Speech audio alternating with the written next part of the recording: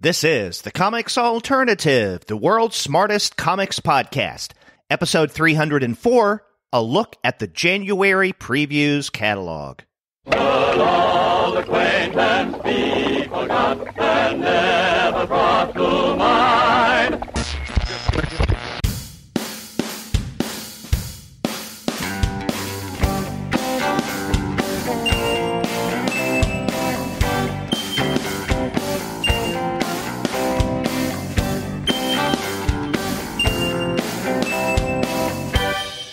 Happy New Year, and welcome to another episode of the Comics Alternative. I'm Derek. And I'm Sterg, and we're two guys with PhDs talking about comics. Yes, and for the very first regular review episode of 2019, we're going to, of course, look at the latest Previews catalog. And this is actually a special episode of the preview show, but we'll get to that in a minute. But first, we want to let all of you know that this episode of the Comics Alternative is brought to you by the wonderful folks at Discount Comic Book Service. Go to their website, dcbservice.com, for all of your comics pre-ordering needs. There, you're going to find all DC, Marvel, Image, and Dark Horse titles at 40% off of the cover price if you pre-order. For all of the other publishers, you can find that those discounts are anywhere from 20 to 35% off of the cover price, and every single month you're going to find some mind-blowing specials. Sometimes those specials could be as much as 45% off of the cover price, sometimes 50% off cover, but occasionally you can find discounts that are even more impressive than that. That's right, Derek, and one of the most impressive opportunities for specials are their bundles. And right now, if you go, you can get a Vertigo bundle or a Valiant bundle or a Jinx World bundle for 50% off. You really can't go wrong with the great folks at Discount Comic Book Service, and you can bet your bottom dollar, whatever the hell a bottom dollar is, that everything that we talk about on this preview show is going to be at incredible discounts at Discount Comic Book Service this month. So go to dcbservice.com. They will take care of all of your comics pre-ordering needs. And after you do get your titles there, please be sure to send them an email and tell them that the two guys with PhDs sent you. That's right. Well, Happy New Year, Sterg. Happy New Year to you, Derek. So, yeah, and we're going to start off the new year by doing something different. If you recall, several weeks ago, we did a little experiment where we recorded a couple of our episodes, our weekly review episodes, via live streaming on Google Hangouts. We'd never done that before. That turned out pretty good. So in the continued spirit of experimentation, especially in the new year, we thought we'd do another little experiment. We have someone who works with the Diamond Distributor universe, I guess, and specifically he does work with Previewsworld, Troy Jeffrey Allen. He got in touch with us and he says he really enjoys our monthly preview shows, and since he works with Previews and Diamond, he wondered if we may want to have him be a part of the conversation the next time we do a preview show, and we said yes. Because we're good like that. We're good like that. And also, it added a different perspective. And so what you're about to hear is my and Sturge's look at the January Previews catalog, along with Troy. And he provides us with quite a bit of a number of insights about, I guess, the behind-the-scenes stuff. We even ask him a few questions, like, how do you guys decide this? What is certified cool? How do you categorize things? What about the relatively recent rearrangement of the catalog? Have you had the blowback from that? So it did provide a completely different perspective on our preview show. Yeah, it was really cool to hear that. Mm-hmm. So why don't we take a listen? The old year's gone, and I'm all through. I'm turning this old world over to you. I'm ready to go, brand spanking new, and I'm wishing a happy new year to all of you. This is a first with the Comics Alternative. In fact, it's interesting because Sterg and I just a few weeks ago did a first for the Comics Alternative, and that was 2 weeks we streamed live the recording of our episode. And so in that mindset of experimenting, we're going to do something different for our January preview show. This time around, Sterg and I have a third individual who is joining us for the conversation, and he is Troy Jeffrey Allen. and he works with consumer outreach, I think it is, at Diamond Distributors. Mm-hmm. Yeah, it's so my job here is like basically to always remind people to stop at comic shops, to support their LCS, and really just kind of get across to people that comic shops are community centers, and it's important that you protect the culture of the comic shop because that is very key to the world of comics. So, yeah.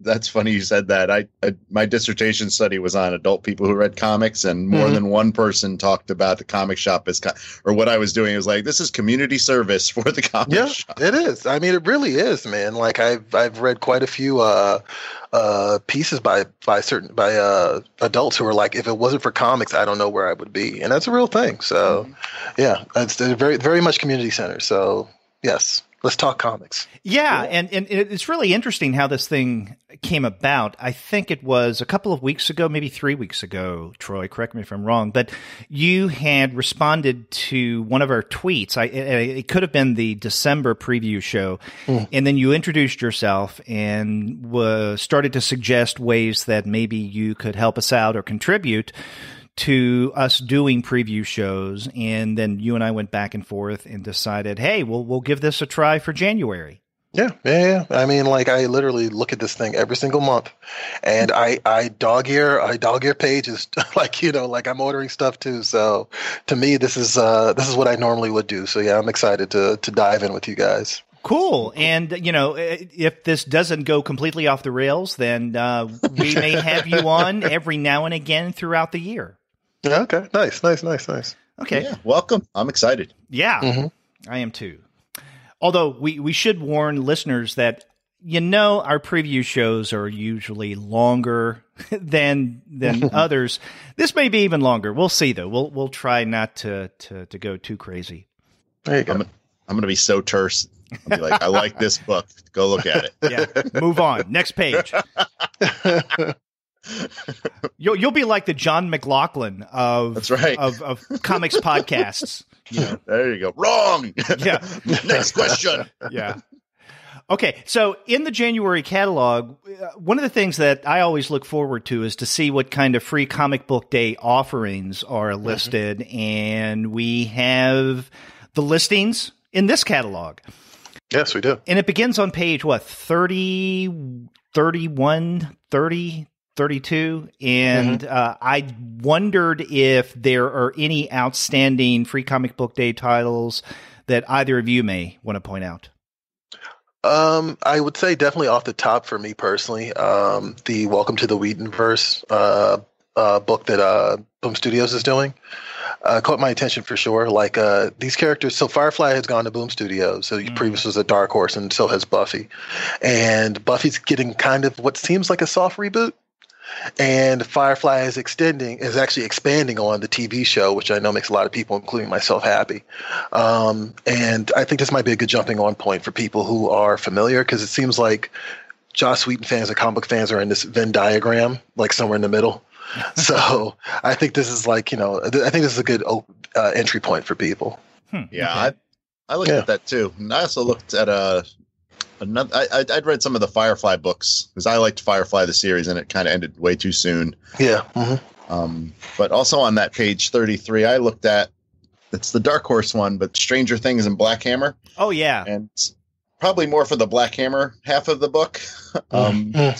But that seemed like an interesting kind of intro into two brand new heroes. So I guess those are two series that are coming soon. So that was kind of intriguing to me.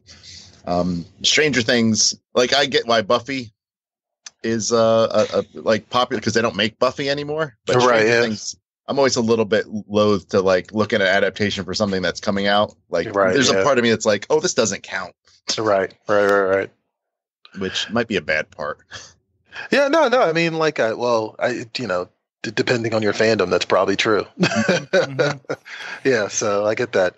Also, Interceptor. I just saw the Donny Cates book, which is from Vault Comics. That's a part of a trilogy, I believe, that Donny Cates was doing way before he started doing all this Marvel stuff recently. So that might be something worth checking out. I had my eye on what Sturge had mentioned, the Dark Horse, Stranger Things, Black Hammer, and more on the Black Hammer side. I mean, I haven't even tried their adaptation of Stranger Things. It may be great. I just haven't taken the time to look at it yet. I think the one selection, though, that I'm most excited about is it's almost the same every year. Fantagraphics and Drawn and Quarterly are two go-to publishers for me. And this year, Fantagraphics is offering Our Favorite Thing is My Favorite Thing is Monsters. So we have apparently selections from the first My Favorite Thing is Monsters, but we also have some samplings from My Favorite Thing is Monsters Volume 2, which should be coming out in the fall, at least according to the solicit here. And I say, at least according to the solicit, I've talked with a couple of people at Fantagraphics, and they have admitted that things are really slow on the first or the second volume coming out. It was supposed to come out earlier this year, then later this year, and so now it's going to be in the fall of 2019. But I loved Emil Ferris's first volume of this. It was one of my absolute favorites from last year.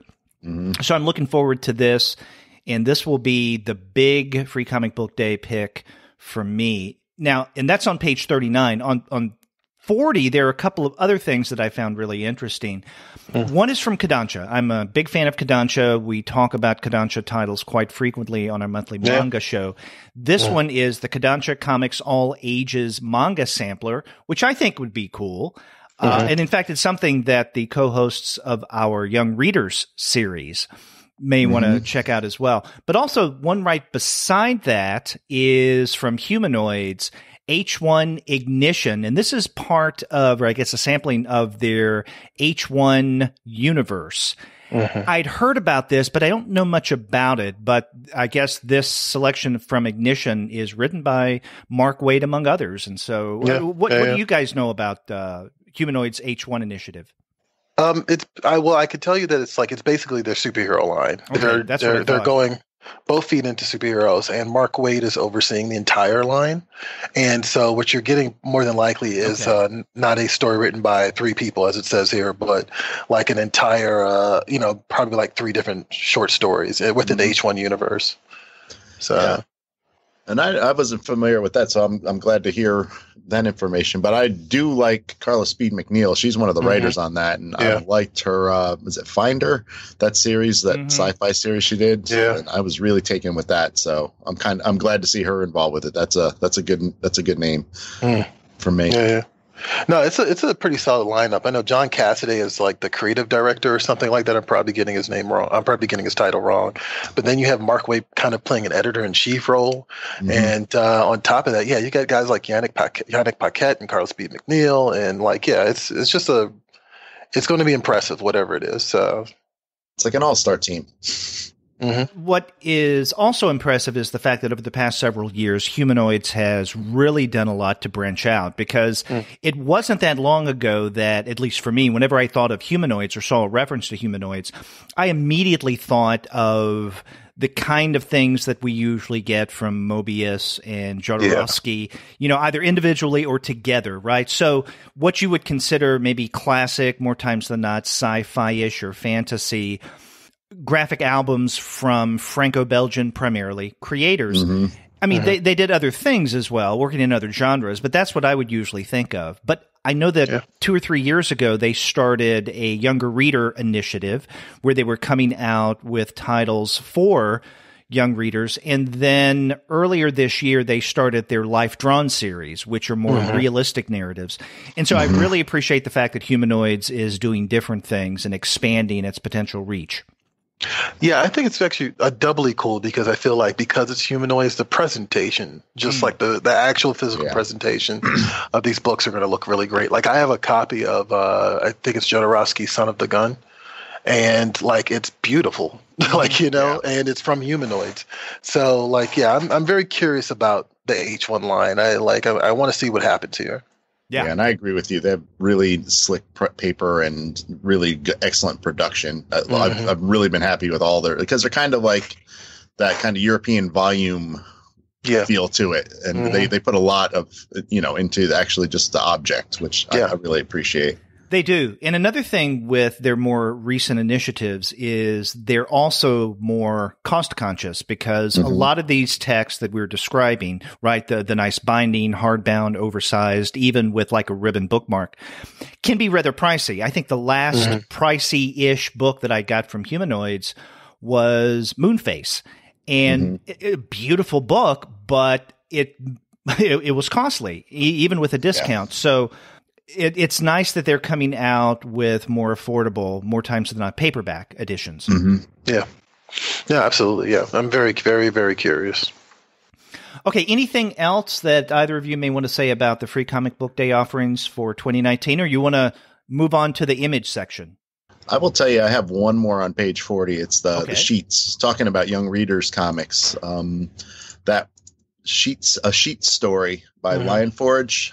That was, I haven't read the Sheets series proper, but I've heard really good things about it. So I'm glad that they're in here. And they're one of those publishers that I think is kind of carving a bigger space in the comics world, especially when we get later in the catalog. I was kind of impressed by the real estate that they had, kind of in terms of they're just putting out more and more material. And I've been excited by some of their titles. So yeah, I do like that one too. A Sheet story that looks really exciting to me. Yeah. I'm glad that you pointed that out, because I completely overlooked that out of, I guess you could call it negligence or laziness, because I saw that and I just assumed without reading the solicit that, oh, what they're doing is taking a selection from that previously published book, Sheets, and doing it. And I thought, that's not my bag. And I know different publishers use Free Comic Book Day issues for a variety of different reasons. I didn't see that this was a new story. Now I'm more interested, because a couple of months ago, Gwen and Crystal on the Young Readers Show discussed Sheets. Right. And so this is an original story, a brand new one. Now I'm interested in checking this out. Exactly. They're my go-to source lately. And I was like, yeah, that sounds great. And I wish I had more time. Yeah. Okay, let's move on then to the Image comic section. And I don't know about you guys, but I begin at the very beginning of Image on page 54. And this is Darcy Van Polgeest's and Ian Bertram's Little Bird #1 of 5. It seems interesting, although I do have to admit, I'm usually one who bristles a bit when I see a whole list of, if you like such and such, or this is like this other title. And here we have, it says, with the same limitless scope as a new East of West, or Saga, and the drama and surrealism of Akira. Although this is not as wild as some of them get. I mean, some of these kind of solicits I've seen in the past throw in completely disparate comics and genres. If you like this crime noir, then you'll also like this fantasy title, this young reader's title, this others. And it's like, God, just throw in the kitchen sink. But this one, I mean, we have a short interview with the creators and then several pages of sample art. I'm going to check this out. Yeah, the sample really sold it for me. I really enjoyed those pages, and they're really intriguing. It's a great kind of entrance into this world. Well, we were talking earlier about European comics or French comics, and this is definitely another French title. Like, this is being adapted by Image Comics for English audiences. It's kind of like they're doing, or they have been doing, and they're currently doing with Unnatural. Yes, which I think proved to be enough of a hit to justify doing another one. So, yeah, I'm very curious about this. Yeah. Well, Troy, I'm curious now. I made a comment about the solicits, and every now and again, Sturge and I will mention something about the writing or the style, and sometimes even the errors of the various solicits. I mean, I've always been curious. Are the solicitations written by the publishers, and they say, okay, use this, absolutely don't change anything? Or do you guys at Diamond have the okay to tweak things here or there for brevity's sake? No. So pretty much the publishers give us all the solicits, and we kind of work from that. Now, when it comes to our own programming, like we have I got to do a shout out. We have a YouTube page. We have a YouTube page that has a weekly show on it, and we kind of try to focus on what interests us about that particular title, and kind of like, just get people like used to the idea of like understanding what this book is really about. Because like you said, like sometimes the solicitations aren't perfect. Like I totally support that. I totally agree. Like there's an art to writing solicitation, but yeah. Okay. Yeah, it's like a movie trailer or something like that. Right. Exactly. And like you said, when you have too many things like it's being compared to, it just gets lost. Mm-hmm. Yeah. Or it's like a genre unto itself sometimes, where it's like in a world where nothing makes sense. It's a subgenre. Right. Well, also, I think another thing I would always tell people is like try to give us interior artwork, because I think like we were talking about with Little Birds, like it makes a huge difference to sometimes always see the interior artwork to really understand what type of story you're trying to tell. And you don't really get that all the time with the catalog, of course, because some people are going to be limited to a cover, but it is important. So I agree. And I think sometimes it's important. I mean, the way that I'll do this. The next thing I looked at was on page 60, Assassination. Yeah. 2 words, which is written by Kyle Starks and drawn by Erica Henderson, who are 2 creators who I follow pretty much what they do. And Kyle Starks is one of those guys that I will read anything he writes. And I see him at cons and we talk, and he knows who I am, and I'm like a Patreon supporter. And he calls me an early adapter of his work. And plus, he's a really nice guy. Yeah, he's hilarious. He's all these things. But this series, to me, is super exciting. The premise is basically that there's a hitman who is somebody is going to try to assassinate him, so he hires 20 of the greatest assassins in the world to be his bodyguards. And they all have really ridiculous names, but I like the preview and the write-up, but the preview art is mostly like splash pages and like, people's names with their people's pictures with their names under it, and I like it because it kind of gives me a flavor of it, but I wish that there was more kind of the sequential art parts to it, so I could see more about how story. It would work. Yeah. So that was one of the, and I mean, in the interview afterward helps a lot too. But this, I would buy this regardless, just because of their names, and I'm glad to see some things. But I didn't think it was quite as effective as like the Little Bird preview, which I was more like, I might look at this, and then I saw the preview and I was like, I'm buying this. Yeah. Yeah, I'm very curious. This is another cool one, like Erica Henderson branching out from Squirrel Girl and doing something creator owned. Yeah, it'd be interesting to see how her style differs from that book to this book. So yeah. Yeah, I like both of them, and actually we've had both Erica and Kyle on the podcast in the past, especially Kyle. We've had him on at least 2 times. I'm more of a fan of Kyle's work than I am of Erica Henderson's. However, for quite a while, Squirrel Girl has been on my to-read list for a while. It's just a matter of time. I haven't gotten around to it yet. But I know she gets a lot of attention, and a lot of people are all a-gaga. Oh, I like Squirrel Girl a lot. Right after that is on page 66, after the Starks-Henderson interview, is something that I don't know if I'm going to get. Oh, I can pretty much tell you I'm not going to get this individual issue. But it does raise an issue that I wanted to express and maybe ask you guys your thoughts.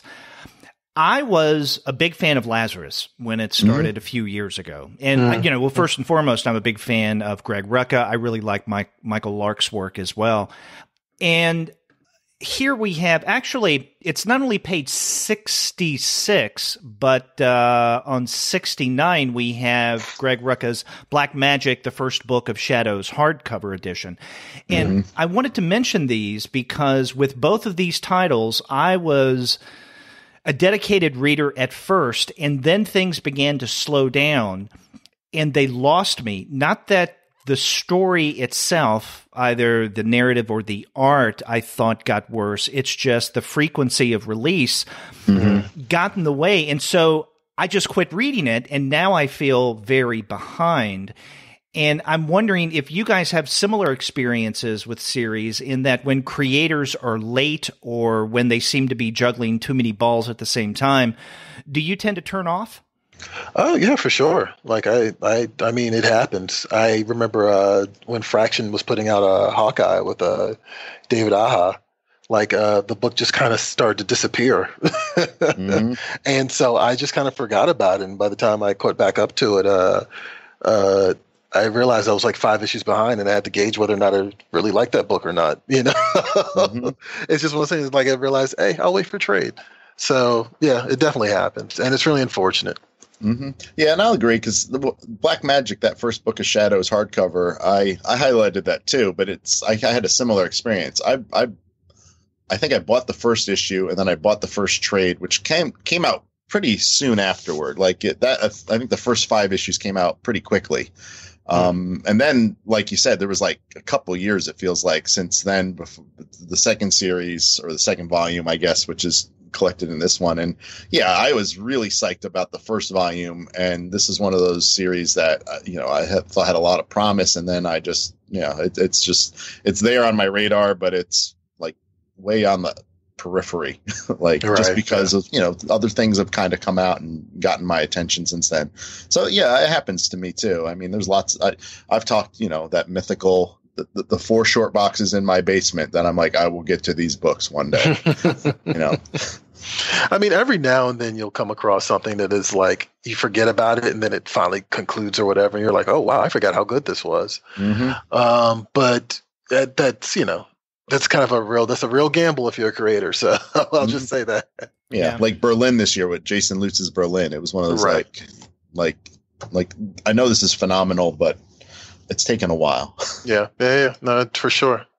Yeah. But I think of, what do I call maybe more alternative, if you want to call them that, creators. I think of them a little differently than I do with either mainstream or premier publishers, as are categorized here in previews. They're kind of different beasts. So if someone who is coming out with something, either individual issues or even collections from publishers like, Drawn and Quarterly, Fantagraphics, or even smaller ones, I'm okay. I'm more apt to give them a pass, right? In other words, and this is going to be a name that I mention later in the show, but if I don't see anything for a long time from Bill Griffith, I don't hold it against him, because I more or less expect him in terms of collections or new books to take a while. And that's not the same kind of criteria that I give to people, let's say like Greg Rucka. It's probably not fair, but it's just a difference of expectations. You waited, 35 years for Bill Griffith to give us a graphic novel? So yeah, that memoir, his very first. But hey, he gave us years and years and years of Zippy. So I love Zippy. One of my favorites of all time.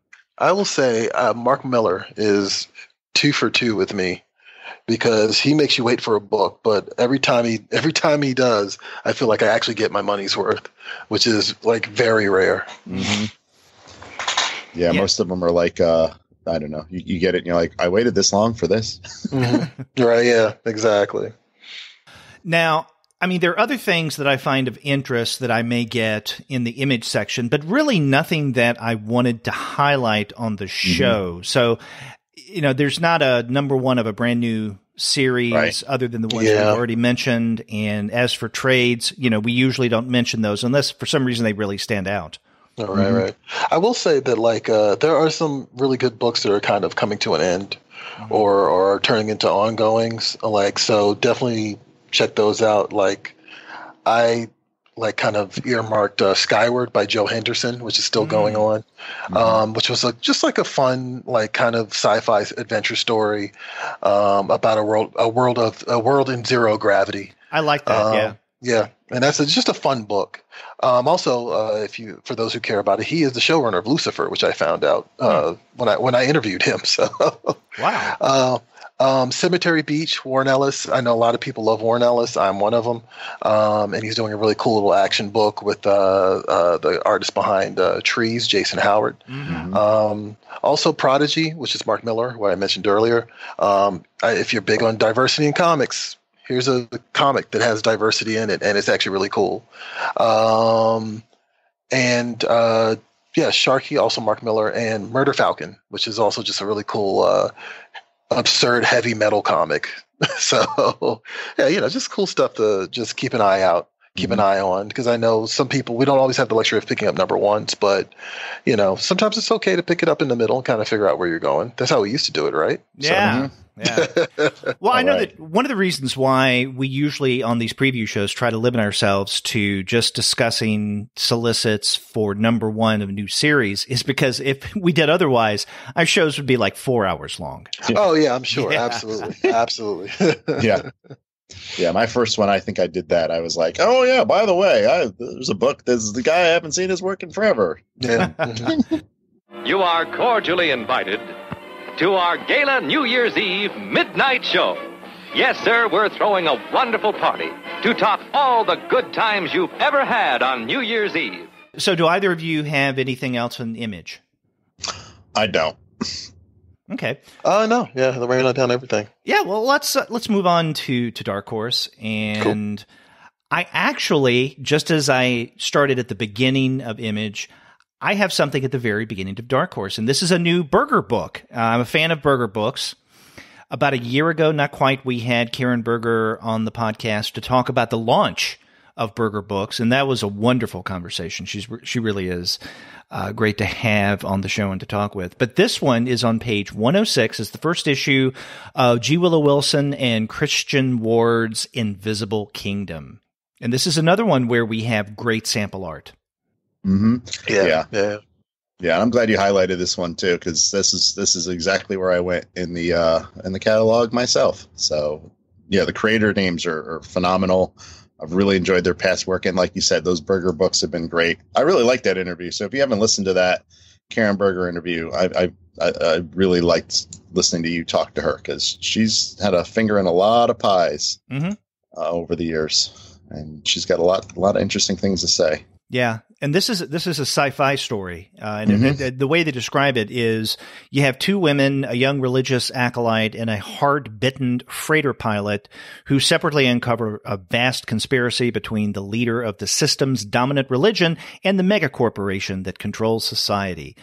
So, even though it's a sci-fi narrative, it's probably something that's very pertinent to today.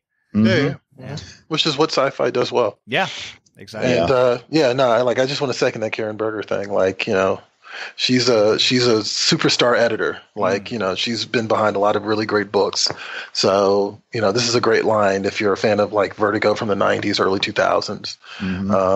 She's that person. So there you go. Yeah, and I'm excited just because I think this is G. Willow Wilson's first creator-owned book, and I really like what she's done with Ms. Marvel at the Kamala Khan Ms. Marvel at Marvel, and I haven't read the Wonder Woman. But the Wonder Woman's just coming out now, from what I know. But again, Christian Ward's art. I read Odyssey. I'll tell you, I wasn't incredibly taken with the story, but the artwork is knock your socks off, crazy good. So I'm excited to see this, and the preview pages, like Derek said, are they sell this book. Yeah, and getting back to the significance of Karen Berger, we can see a few pages later on 109 that issue number 2 of Girl in the Bay, which we discussed last month, and also issue number 4 of LaGuardia are also being solicited, and this is just really, really good stuff. And you're right, Troy. She knows what she's doing when it comes to editing and curating and bringing to light just incredible creators. Right now, I'm finishing up the American Comic Book Chronicles, the 1990s, because I'm about to interview Keith Dallas and Jason Sachs, the author of that volume. That's a great series, by the way. But because it deals with the 90s, they spend a lot of time talking about the founding of Vertigo. In 1993, and the significance of that. And in fact, they even, I think at one point, write that is one of the most significant events in comics from the 1990s. Oh yeah, it's its own sort of golden age, in itself. And it bugs me that people don't actually talk. I guess maybe because we're too close to it still, but the people don't refer to it in that way. It really created that era of Vertigo is like a hydra. You know what I mean? Like, it's like from there, like so many really cool things happen in comics at large. And it just so happens that right when I was about to get out of comics, this sucked me back in. So I'm very fond of that era. Yeah, and I get it too, because like the 90s, there's the whole the Image thing and all, like where the artwork went kind of wonky, and the superhero world definitely went off kilter in a lot of ways, and Marvel almost going bankrupt and all that. Yeah, but yeah, like there were definitely this other movement that just started up, and I think it's like you said, it's spawned the world that we live in today in comics. A lot of them anyway. Right? Well, where do you guys go next in Dark Horse? I'm not sure if I'm skipping ahead here, but there's a book called Bad Luck Chuck. Okay. That actually was really interesting. Was anybody else picking that one? Yeah, I highlighted that, but before that, I wanted to make maybe just a brief passing, kind of a drive-by, I guess, on page 110, and this is yet another title in the Black Hammer world, and this is Black Hammer 45 from the world of Black Hammer #1. I've said it before on this show. I really enjoy Black Hammer, and I like the world that Lemire is creating. I just feel at this point I've gotten behind and I'm overwhelmed. That's why I'm waiting for these nice Dark Horse library editions to come out so I can read it all at one point, because at this point I've just stopped getting the individual issues. There's just so many. Yeah, the guy's crazy prolific. And I'm excited about this one. I highlighted this one. I mean, it's the top of the solicit page is like Jeff Lemire, Matt Kent, Ray Fawkes. It's like all you need to know. Buy this book. Yeah. No, Lemire's like, he's like prolific. Doesn't even begin to describe that guy. Like, there's some writers I'm just like, how do you put out so much stuff? Like him, Cullen Bunn, actually Donnie Cates. Like, it's mind blowing. But yeah, super prolific. So then you go to page 125, Troy, right, with Bad Luck Chuck #1? Yeah. Bad Luck Chuck is about this woman who has like just a really bad luck. And she's gotten to the point where she's kind of farming it out for profit. So if you want to, if you want that insurance claim on your house, like she'll just kind of be there, and then of course this backfires on her, and that's like where the story is going forward. But I just thought it was kind of a neat concept, and sounds like a lot of fun. So I agree, and I'm not familiar with the art of Matthew Dow Smith, but it looks really good. Yeah, I've seen his work on other stuff before, and I'm blanking on what it is, but yeah, he's got a really kinetic style. I like him. Yeah, and it has a kind of a noirish look to it. Yeah. Reminds me just a tad, at least from a distance, of Sean Phillips. Yeah, actually, 100%. Yeah, and I like that too. That was one of the series that I definitely, I go through the whole previews, and sometimes I will say, Derek used the word negligent. I feel like that. Like I look at it, I'm like, nah, not for me, and I just just flip. But that was one of the ones that I looked at a couple times. That looks really interesting. Yeah. Now, on that next page, 126, there's something that I'm not going to get, but I wanted to highlight for a particular reason. This is Matt Kent's Department H, Omnibus Volume 1. I find it interesting what Kent has been doing, especially through Dark Horse, with his series, in that, you have the individual issues. With most of his series, especially the ones that he does for Dark Horse, he'll include something unique in the individual issues that won't be available in collections. So I appreciate that. Then the first collections that he comes out with are hardbound, and I like that. But then what he's done kind of recently, first with Mind Management and now with apparently Department H, is to come out with these larger omnibus editions, but they're in paperback. So they're still affordable. So in other words, it's not necessarily the case that he's asking his readers to double dip, right? Because if you already have the hardbound collections of Department H or Mind Management, then why would you get a soft cover omnibus edition? But for those who may not have those hardbound initial collections, now you have the affordable omnibus. Yeah, and I agree. It's like the Matt Kent library, all these little hardcovers and omnibuy. It's like he's got a special little place in my collection that way too. Like I really appreciate those books. I highlighted this one too, as I haven't read. I'm just trade waiting on these things, and I'm waiting, I think, for this version. Where do you go next?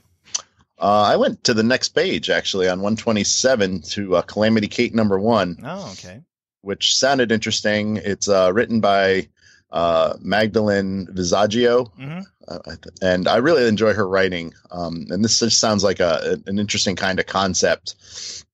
It's I'll read you the first sentence of the solicit. It says, Kate Strand reboots her destructive life and moves to LA to be the superhero she always wanted to be. Calamity Kate, gun-toting monster killer. And this seems like an alternate kind of world where, she's just this badass with spikes on her leather jacket, and she's got a sword, and it's like California full of zombies, vampires, demons, goblins, and she's out there just fighting things. So I don't like it. Sometimes I like a good action, don't think about it too much book, and this seems like that for me. And I don't mean that in a damning way. Like sometimes I just want that. Like a Mad Max type thing. And this seems like that kind of thing to me. Yeah, this does look interesting. I didn't mark it to mention, if for no other reason, because I felt like I already had too much that I wanted to mention on this show. And I do like Visaggio's work. I've talked with her a couple of times, in fact, for the Comics Alternative. Once at Heroes Con 2 or 3 years ago when I first met her. And this is like right when Kim and Kim first started. I think they were on issue 2 of the new series. And then I had her on, I think it was maybe earlier this year or late last year. This is when Eternity Girl came out. Right. Eternity Girl #1. And I spoke with both her and Sunny Lou separately. Couldn't arrange something at the same time. But yeah, she does really good work. Yeah, I listened to that one too. I listened to a lot of them, see? I go next to page 130. Okay.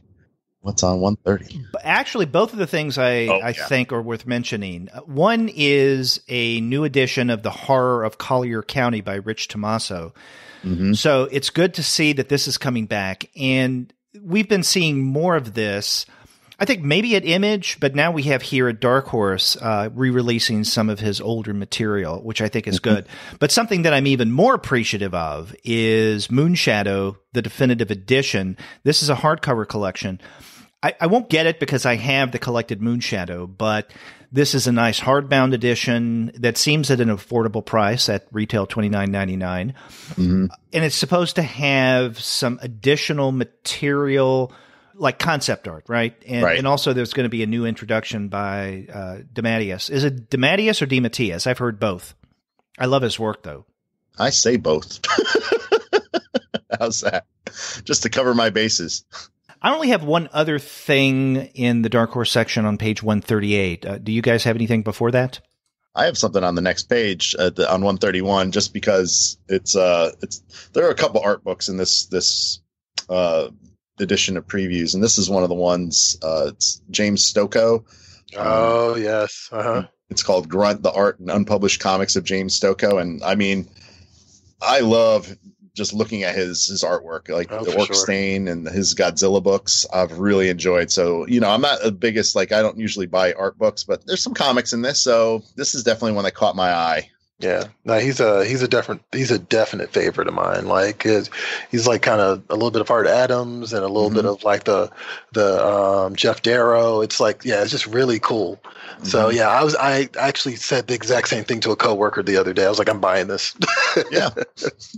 So yeah. Can I justify it? Maybe. But I'm buying it. Don't care. Yeah. It does look good, yeah. The only other thing I noticed, well, I shouldn't say the only other thing I noticed, but did we pass Astro Hustle just yet? Oh, no, that was a little bit back. I saw that one too. Okay. I like 126. Right. Like the premise is a little muddy. I will openly say that, but it looks cool. Like I like the design of it, and it's a bit eye catching. It looks like they're doing like an 80s hero type thing, and I'm totally into that. So yeah, definitely Astro Hustle from Dark Horse Comics. Did you say what page is that on? It was on 116. I'm sorry, I said 126, but I was one number off. Okay. Yeah, it looks very Flash Gordon, very Flash Gordon-y. So and very 70s. Yeah. With the colors and whatnot. Yeah. It's like the president of the galaxy's criminal brother is going to come and mess things up for him. Yeah. Sounds awesome. Yeah. And apparently his brother's a space pirate. So everybody loves space pirates. So let's just do it.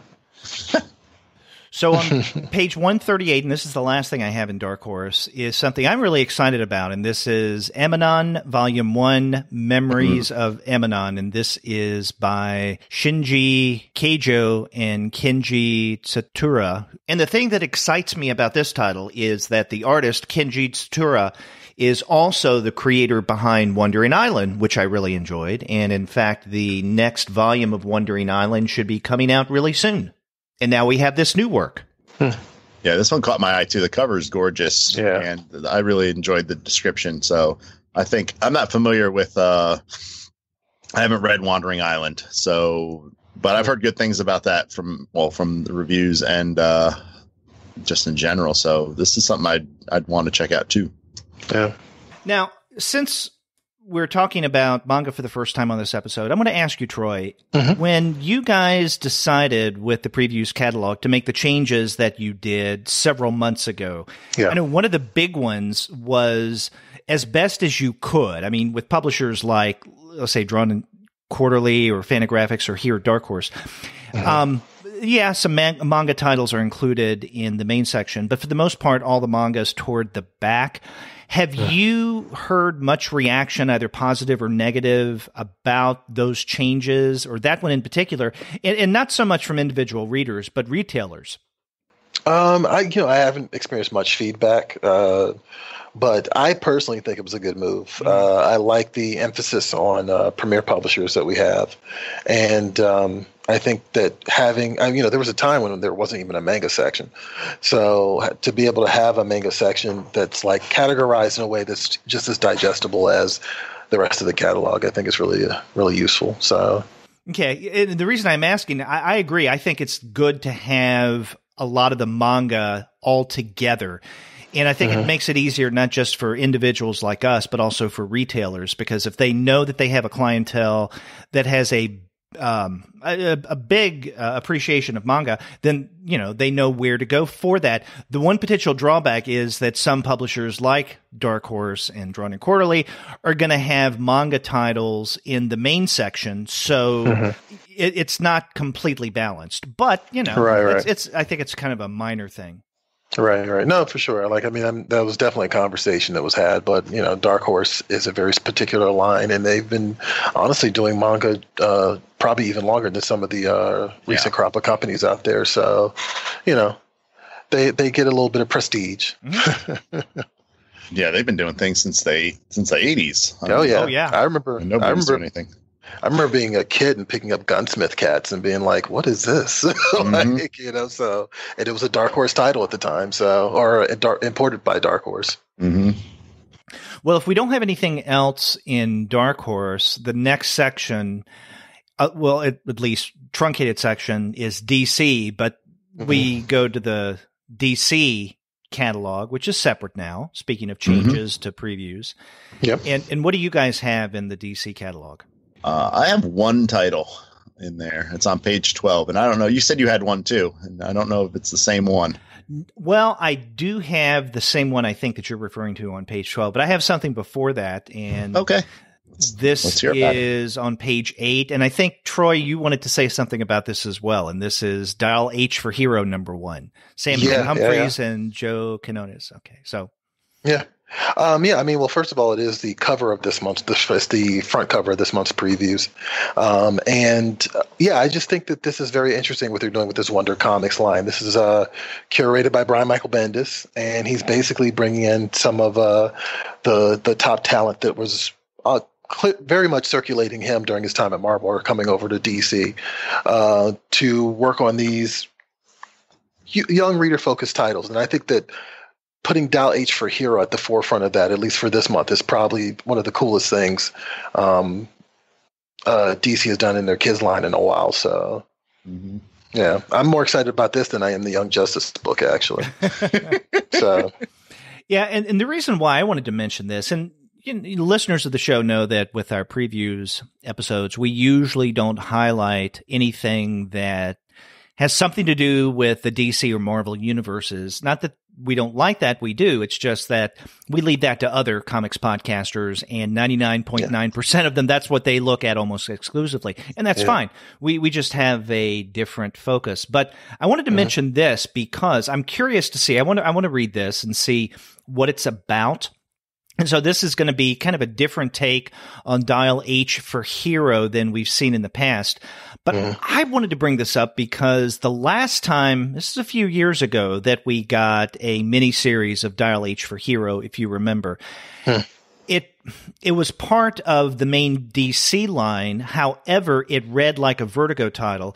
And one of the things I never could figure out is why didn't they just go ahead and make this a Vertigo title and not feel the need to shove it into the DC universe? Which is one of the problems that I have with not only DC but also Marvel. When they come out with something new, it's almost as if it has to be part of the larger universe. And now with DC especially, I mean, you have the out, so to speak, of Vertigo. And then, of course, now we have the Jinx world. But, and of course, the Sandman universe, which for all practical purposes is Vertigo. But, I mean, it is published through Vertigo. But you don't see anything that's not one of those imprints published by DC that isn't part of their universe. And I think that Dial H for Hero should stand alone, or as wacky as the title has been historically, should be Vertigo. Yeah. I mean, they definitely, I mean, you mentioned this earlier, but they definitely tried a Vertigo line. I want to say Brian K. Vaughan wrote the Vertigo book, but like, I can't remember who it was. But yeah, the book has gone through so many different lines. I personally feel like having these separations kind of makes it easier for companies to manage, like, you know, their particular lines, but also particular audiences. And so I'm always happy to see major publishers giving a kids line some real push, because, I've been reading Spider-Man since like the 90s, you know what I mean? But that doesn't mean it's necessarily going to translate to a younger reader, but I also want my Spider-Man. So, it's slightly selfish, but also it's because, a new generation should be able to experience these things. So, and I think, I mean, I'm interested in this title too. I didn't highlight, well, I had it and then I erased it because I was like, we have a lot to talk about. But I've read pretty much every Dial H series. And I remember that, the 2012 series, which felt like a Vertigo book. And I think it just kind of got swept up I think it came out as part of the New 52. So maybe, DC was like, no, there's no Vertigo anymore. Everything is, and Vertigo seemed to be in a weird place. Yeah. Where they were publishing a lot of like noir. They had they seemed to be trying to do more like little self-contained books than they did. And I say little, like they were smaller size, like more like novelistic or, like a typical paperback, but they were hardcover.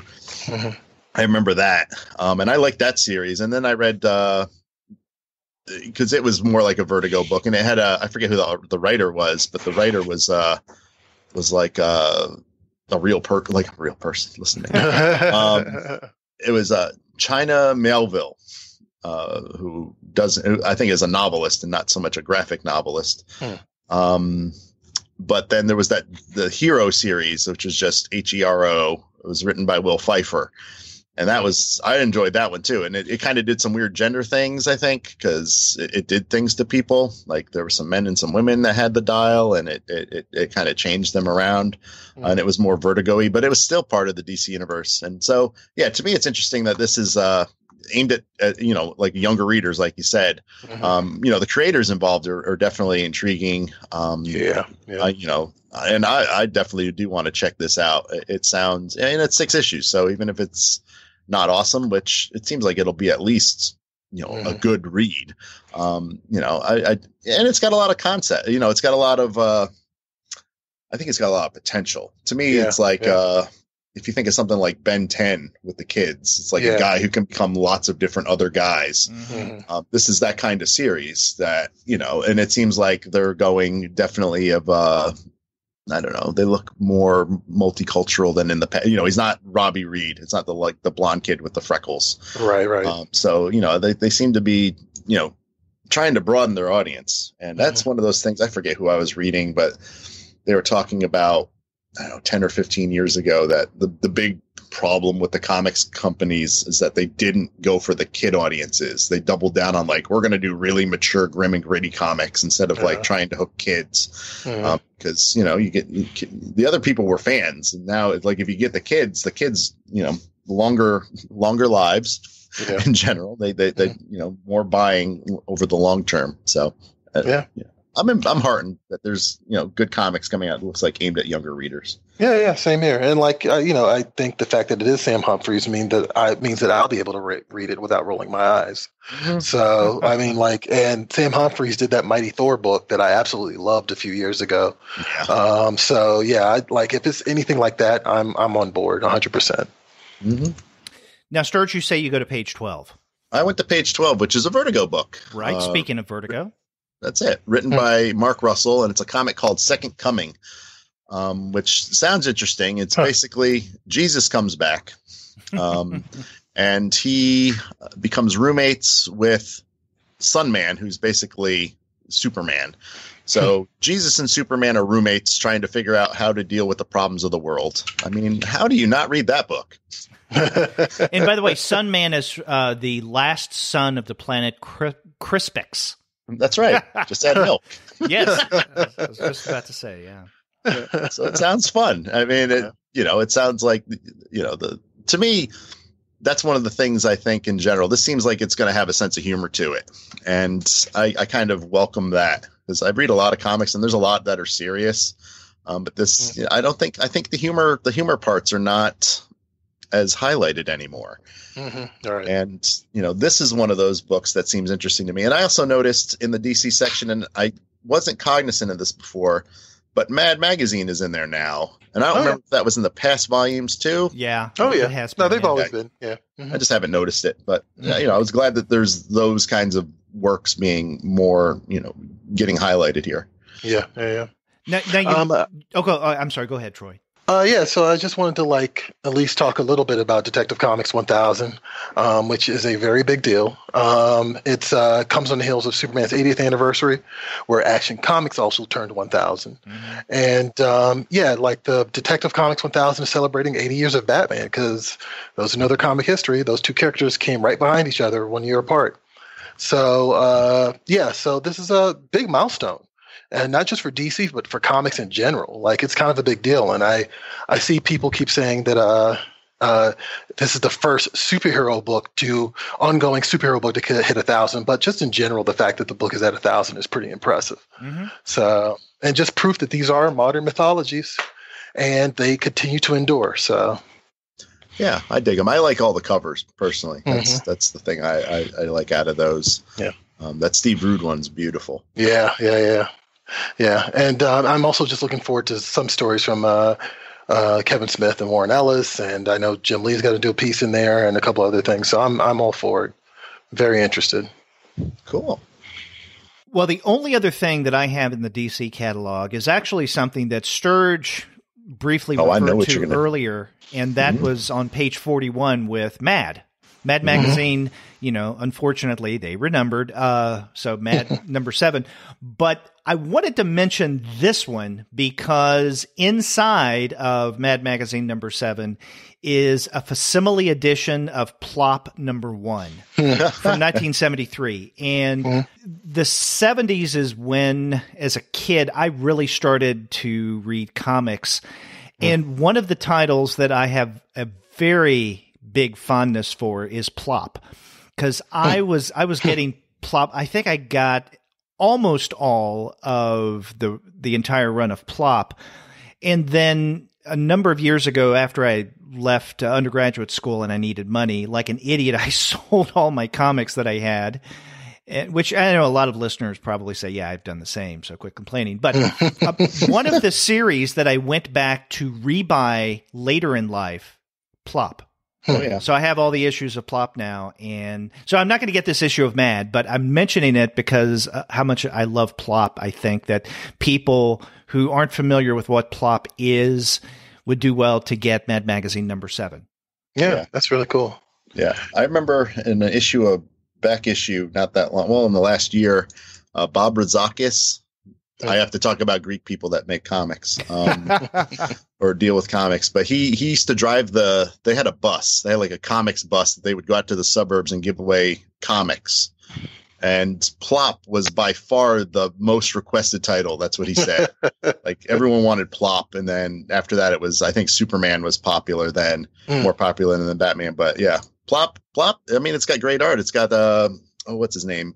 Basil Wolverton is in there. Sergio Aragonis is in there. Yeah. Oh, nice. Yeah, there's some gorgeous artwork in Plop. So, and this is I'm assuming with Aragonis attached to this. This is some sort of satirical magazine. I'm not familiar with this one. I've heard of it before, but like I don't think I've ever actually like seen what Plop is. Mm-hmm. Yeah, it is. It's a humor magazine with a twist to it. And you know how in the 1970s, whether you read them originally or not, I mean, you probably know this, that DC had a line of horror comics like House of Secrets, House of Mystery, so on and so forth.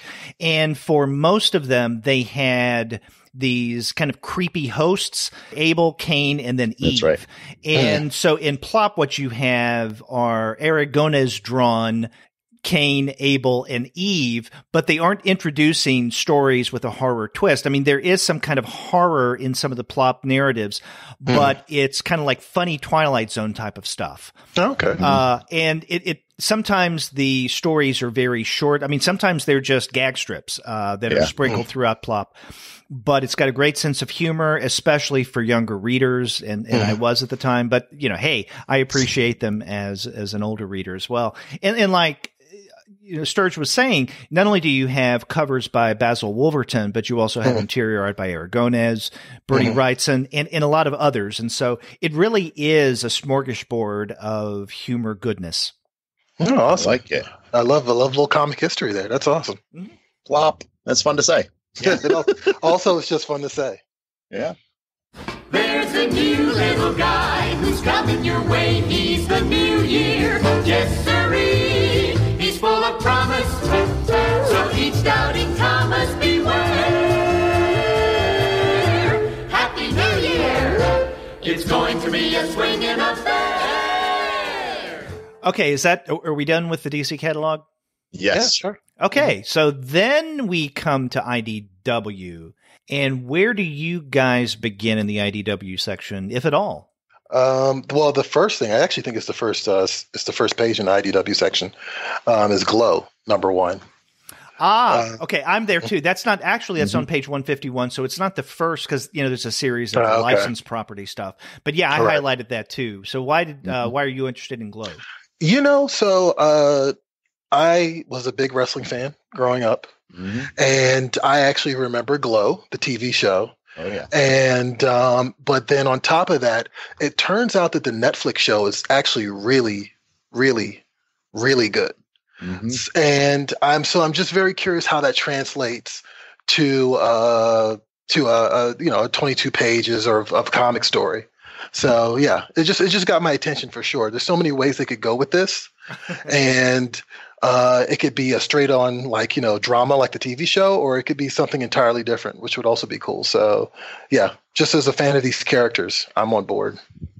Yeah, and I like I watched the first 2 seasons of the series, and I'm really into it too. And it's to me the I'm not going to call them caricatures, but how the various characters have been drawn on the cover is really eye catching and interesting to me too. Yeah. So, well, I've seen the first episode of the Netflix series, and the reason why I watched it was not so much a love of wrestling, but I really do like the humor of Mark Maron, who stars on that Netflix series. Yeah.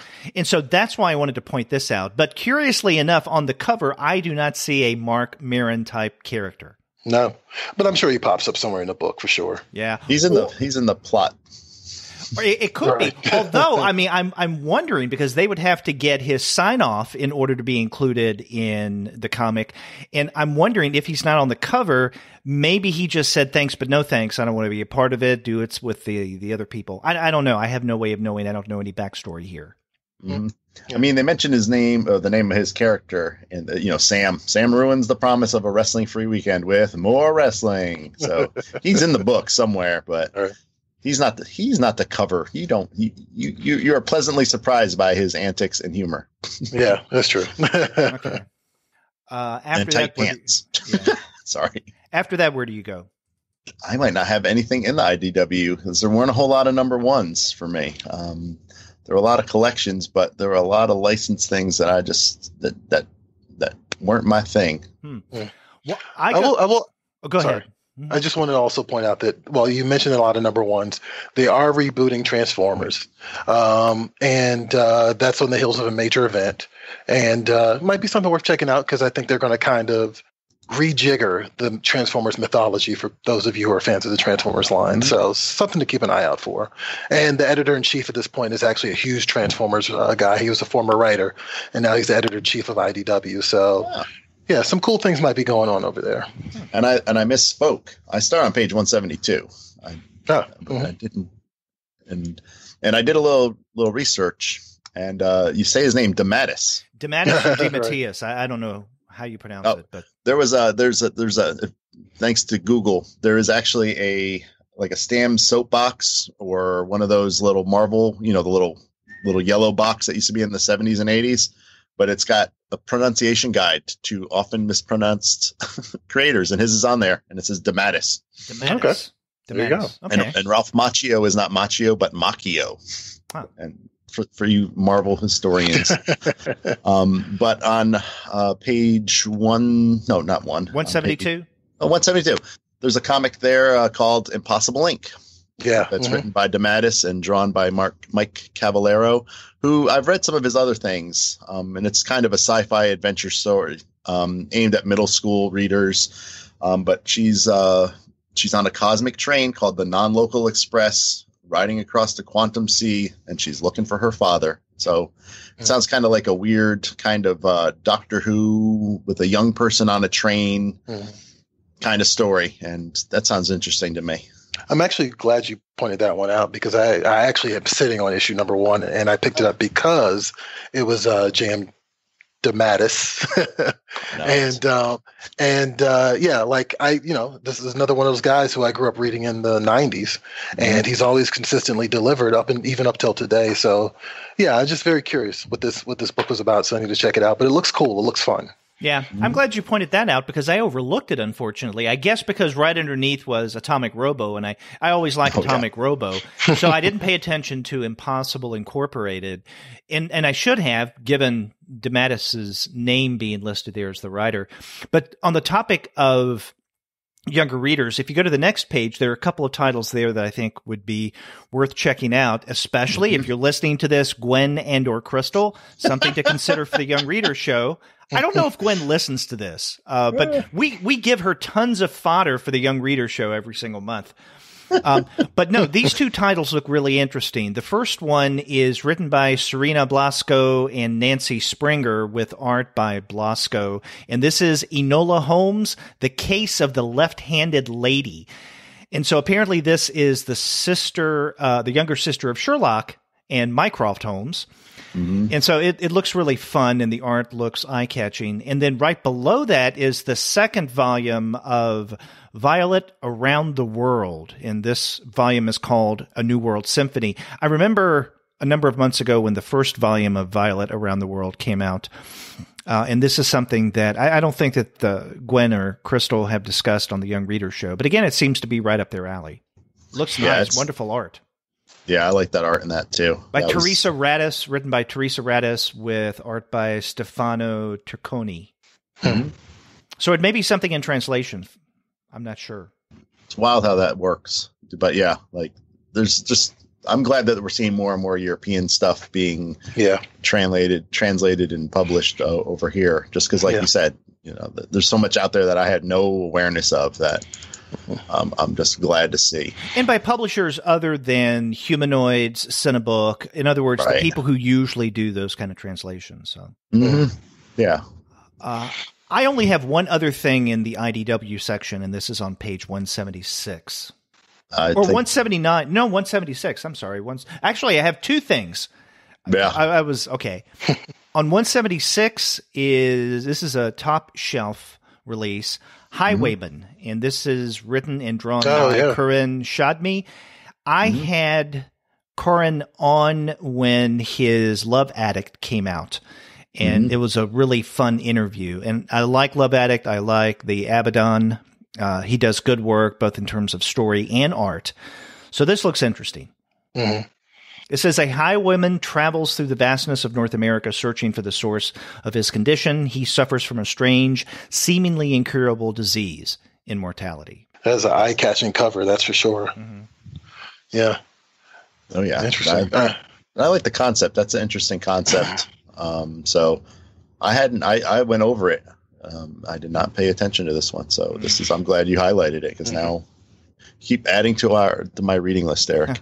That's why I'm here, my friend. That's it. And the last thing I have in IDW is on page 179. Mm-hmm.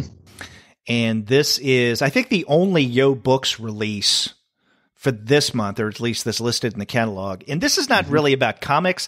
Just yesterday, as we're recording this, I had the pleasure of having Craig Yo back on the show for our annual Happy New Yo show, which by the time this preview show goes up, will have gone on our feed. So it's kind of a weird time thing going on, so if you're listening to this right now, dear listener, then go back to the previous day's episode and check out, if you haven't already, my interview, which unfortunately Sturge couldn't make. That's sadness. Yeah, sadness, with Craig Yo. But he talks about this because this is going to be coming out in May from IDW and Yo Books, and it is Matchless Beauties, The Art of Pinup Matchbook Covers. Oh, yeah. By Richard Green. And he was talking about this because he says Craig wants to do more pop culture stuff, not just comics. And so books that deal with pop culture in some way or another is what he wants to focus on in the future. And this is one of those projects. And he says the book opens up like a matchbook. So in other words, you open it up by pulling it up. So it should be interesting. And he and Schlitzie, who works with him on Yo Books, always do an incredible job at design. So I'm looking forward to seeing what this looks like. Yeah, that's actually really cool. I glossed over that, but that's actually a really interesting setup. Mm-hmm. Yeah, I saw the Yo Books label, and I looked at that, and I was like, sold. Okay, do either of you have anything else in IDW? I do not. Nope. Okay. After that is Dynamite, and I have nothing in Dynamite this month. I don't either, I don't think. No. Well, what page did it end on? Did it end? I have something on 216. Oh, I heard a lonesome train in the background. Oh, that's me. Yeah. No, 216 is the Boom Studio section, and all right, then. Yeah, I moved to Boom. I go there as well. So you want to talk about this one? Sure. On 216 is what? Oh, actually, I misspoke. 214. Okay. And Troy might actually be excited about this too, because this is another book about Firefly adaptation. Yeah, it's called Bad Company #1. Yeah. And it's about Saffron, who is Maul's ex. He is his wife, his ex-wife. Right, yeah. I don't know if they're ex. I don't remember. But she's an interesting character. So I'm kind of interested to see more about her backstory.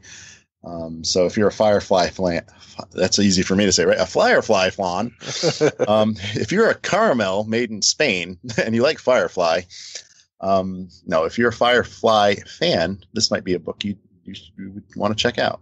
Yeah. I definitely, like I said earlier, I just think it's really cool that these are good. These particular franchises are good entry points for comics, so I'm all for them.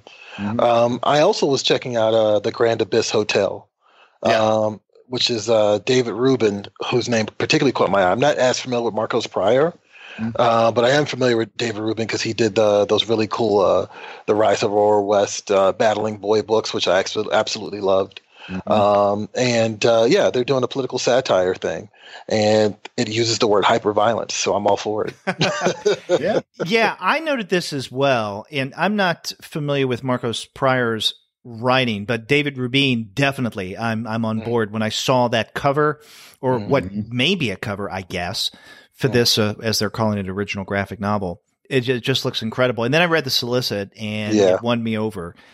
So I'm definitely wanting to check this out. Also, it reminded me that we really haven't gotten anything from the Battling Boy universe in a really long time. Yeah. And that's unfortunate. So I I don't know. I hope that Rubin and Paul Pope. But there's someone else works with him on that as well. Oh, that's right. But I hope that they get back into the groove, so to speak, because I think that had a lot of promise, and that was coming out through first, second, right? Yeah, it was. It was coming out from first, second originally. Yeah. I don't know what the plans are for the next volume, but clearly there was supposed to be another volume. So I'm right there with you. Just give me my story. Yeah, we've got two. I think we've had 2 Aurora West books, but only one Battling Boy proper. Right. Yeah. Which was supposed to be the main book, and so I'm very curious about that. Yeah. I know, so I noted that, but I want to go back to 116, what Sturge had, I think, mistakenly wanted to refer to. And this is Ronin Island #1, the first of a 5-issue miniseries written by Greg Pak with art by Giannis. Okay, is this I was going to say, this is my guy. Okay, so you pronounce his last name. His name is, well, if I go Greek, it's Yannis Milano Yannis. Okay, there you go. See, I should have had you talk about this one instead. See? No, you got it. We got it now. But it seems really interesting, and this is one that just strikes me specifically for an all-age audience, not necessarily younger, but anyone could read this. And it says, after a mysterious attack wipes out major cities of 19th century Japan, Korea, and China, survivors from all 3 lands find refuge on a hidden island and build a new society. So, and then there's more to the solicit, but for time's sake, I won't go over it. But it looks really good. And then the one image of sample art that we have is very eye-catching. Oh, yeah. I mean, 19th century samurai-type warriors fighting mutated hordes. Check. Yeah. That's what I say. No, and this is, if I remember correctly, this is one of our gems of the month for January. Boom Studios has got it's a beautiful book. It looks like it almost looks animated, which is a huge compliment. So I'm all for it. This is very cool. Yeah, I'm a fan of that. I mean, I definitely want to check that out. Not just because there's a Greek guy drawing it.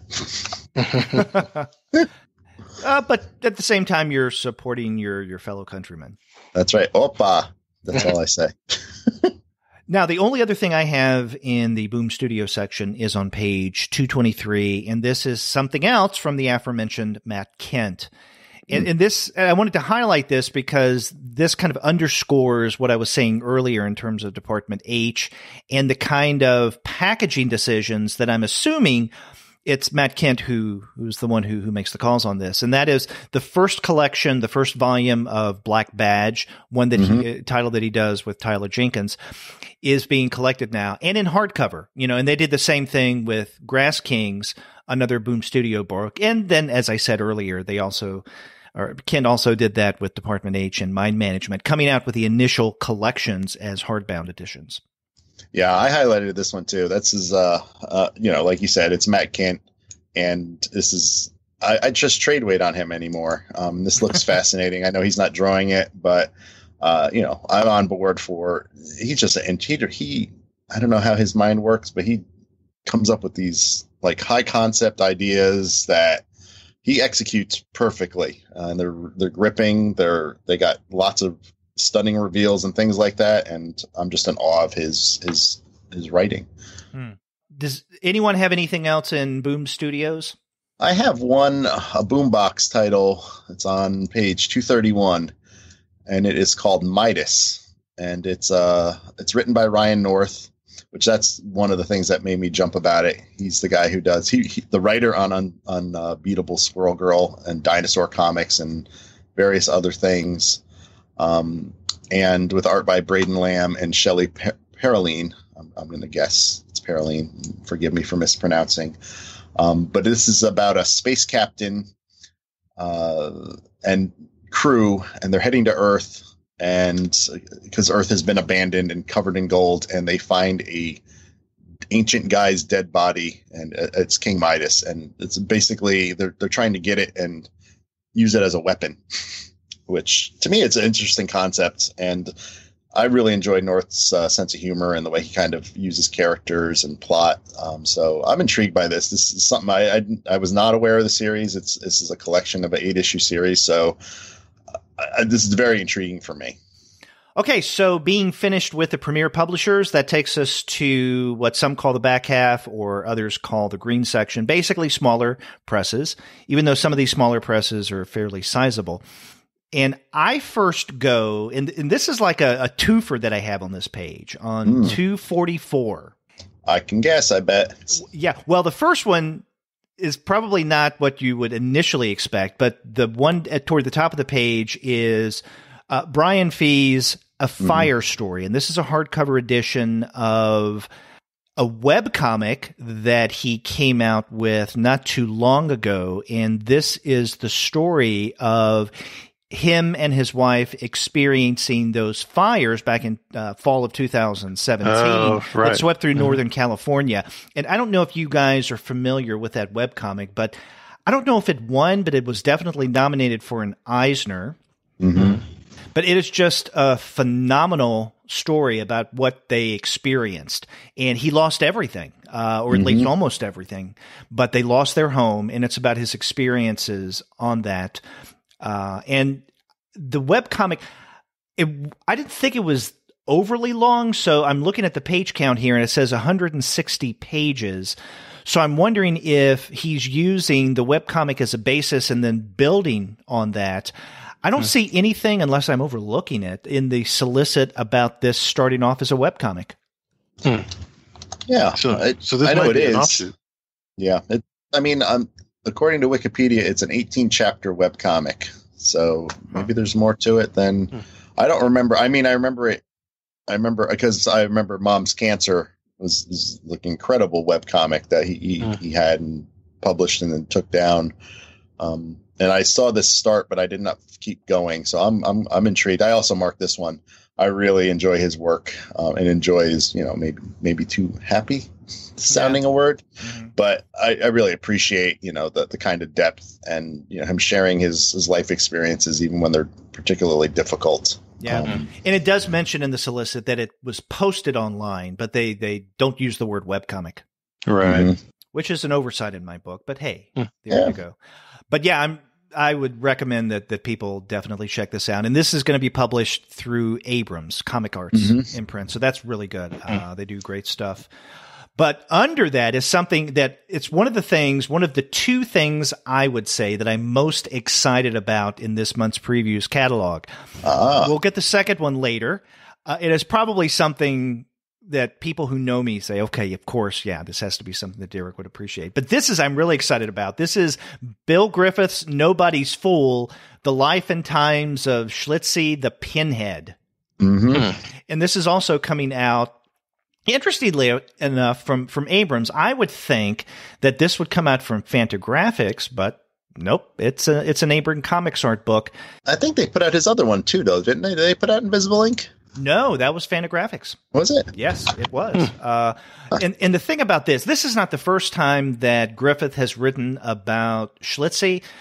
Every now and again in the Zippy the Pinhead strips, there would be a mention of Schlitzie, but there are even, I don't know, one or two strips from what I remember where he does talk, or Zippy may talk, or the character Griffey may talk a little bit about Schlitzie the Pinhead.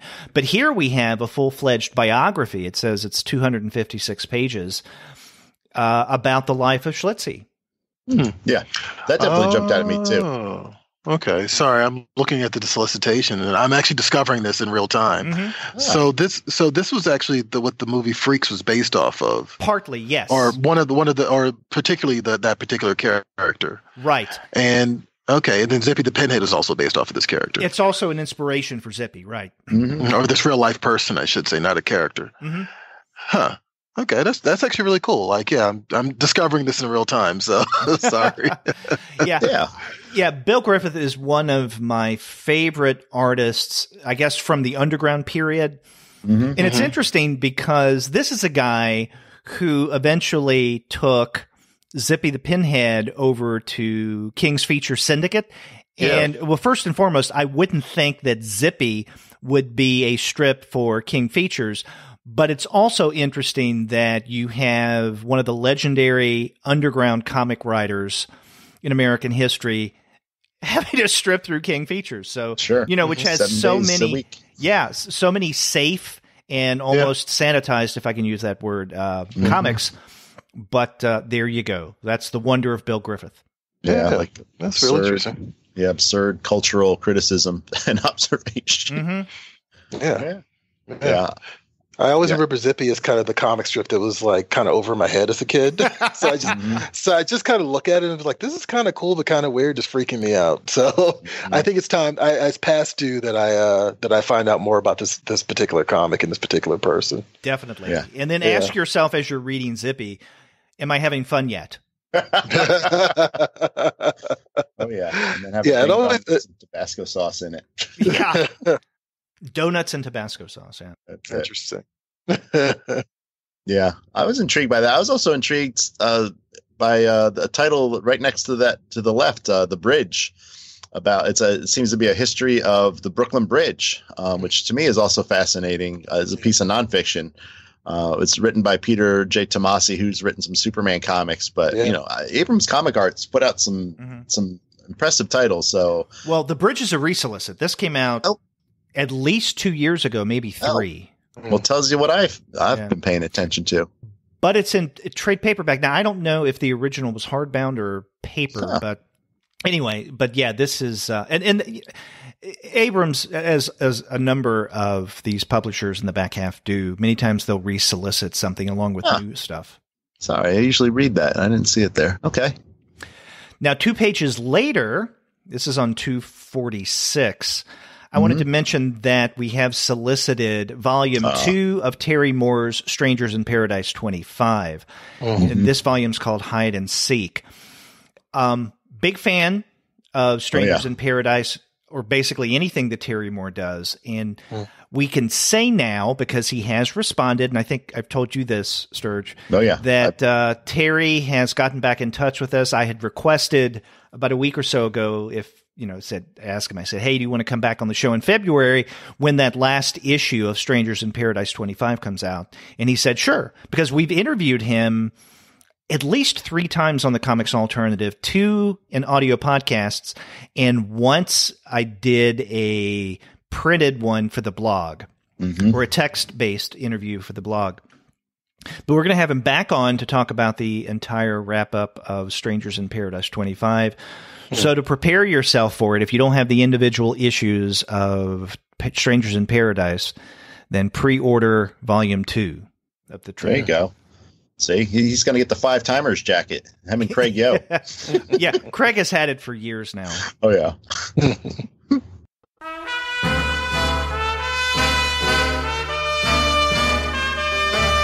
Hello, Mr. New Year, hello. Oh, yes, we welcome you here. We'll wipe our tears all yesterday, for New Year has come our way. Where do you guys go next? Where do you go, Troy? I just wanted to give, this might be jumping a little bit ahead here, but I just wanted to acknowledge Ahoy Comics. I actually got a chance to talk to, we were talking about Vertigo earlier. I got a chance to talk to Tom Payer, who is one of the chief architects there, and Stuart Moore, who's another one of the chief architects over at Ahoy Comics. And they're just doing cool stuff. And there's this Edgar Allan Poe book that's being highlighted this month. But they also did a really cool book about called The Wrong Earth, which is basically what if Adam West Batman met Ben Affleck's Batman. And it was actually Tom Payer is a veteran, and he's been in the game for a while. So is Stuart Moore, and it shows. They just understand story and just why it's important and how to build characters and show the inverse of some of your beloved tropes. So yeah, so definitely pay attention to Ahoy Comics. I have Edgar Allan Poe's Snifter of Terror on my to-read list, and the one that's solicited now in this catalog is number 6. But I still haven't read number 1 yet. But I'm curious to see what they're doing. And also, Peter Milligan does some of the writing. Yeah. So it's definitely worth checking out. Yeah, they actually have, it's very quietly, they have a very, a large cast of talents. Like Grant Morrison Grant even did Morrison, like a backup for The Wrong Earth. So yeah, it's just like and it also is worth it's your money's worth, because like at $3.99 you're actually getting a lot of story and a lot of content, which is also really nice. Well, before that, I had a couple of things. I wanted to mention that on page 251, and this is, I think, the only book that AdHouse has in this catalog, the January one. This is Matt Lesniewski's The Freak. Almost anything that AdHouse comes out with, I want to check out. And last week, I think it was, I got a media email from Chris at AdHouse about this, and had mentioned the possibility of maybe even having Matt come on the show to talk about The Freak. So we may get an interview with him about this. If nothing else, we can review it for one of our weekly shows. Yeah, this one jumped out at me too, just like for the same reasons you mentioned. AdHouse, everything they publish is pretty notable to me and worth checking out.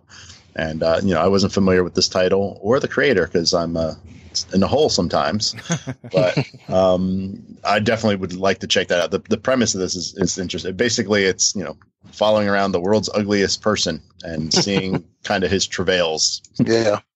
So, because he is hated and often pummeled in the streets. You got to like the pummeling. Pummeling, that's right. Yeah, it sounds tragic. No, AdHouse is really cool, and actually they're based out of my backyard, Virginia, if I remember correctly. Oh, cool. Yeah, they did a bunch of, I think they did Street Angel before Image got it. Yes. And they also did a book that I wish more people knew about, and I wish I could find again, called Johnny Hero, which I absolutely loved as well. So, yeah, definitely a cool publisher. Yeah.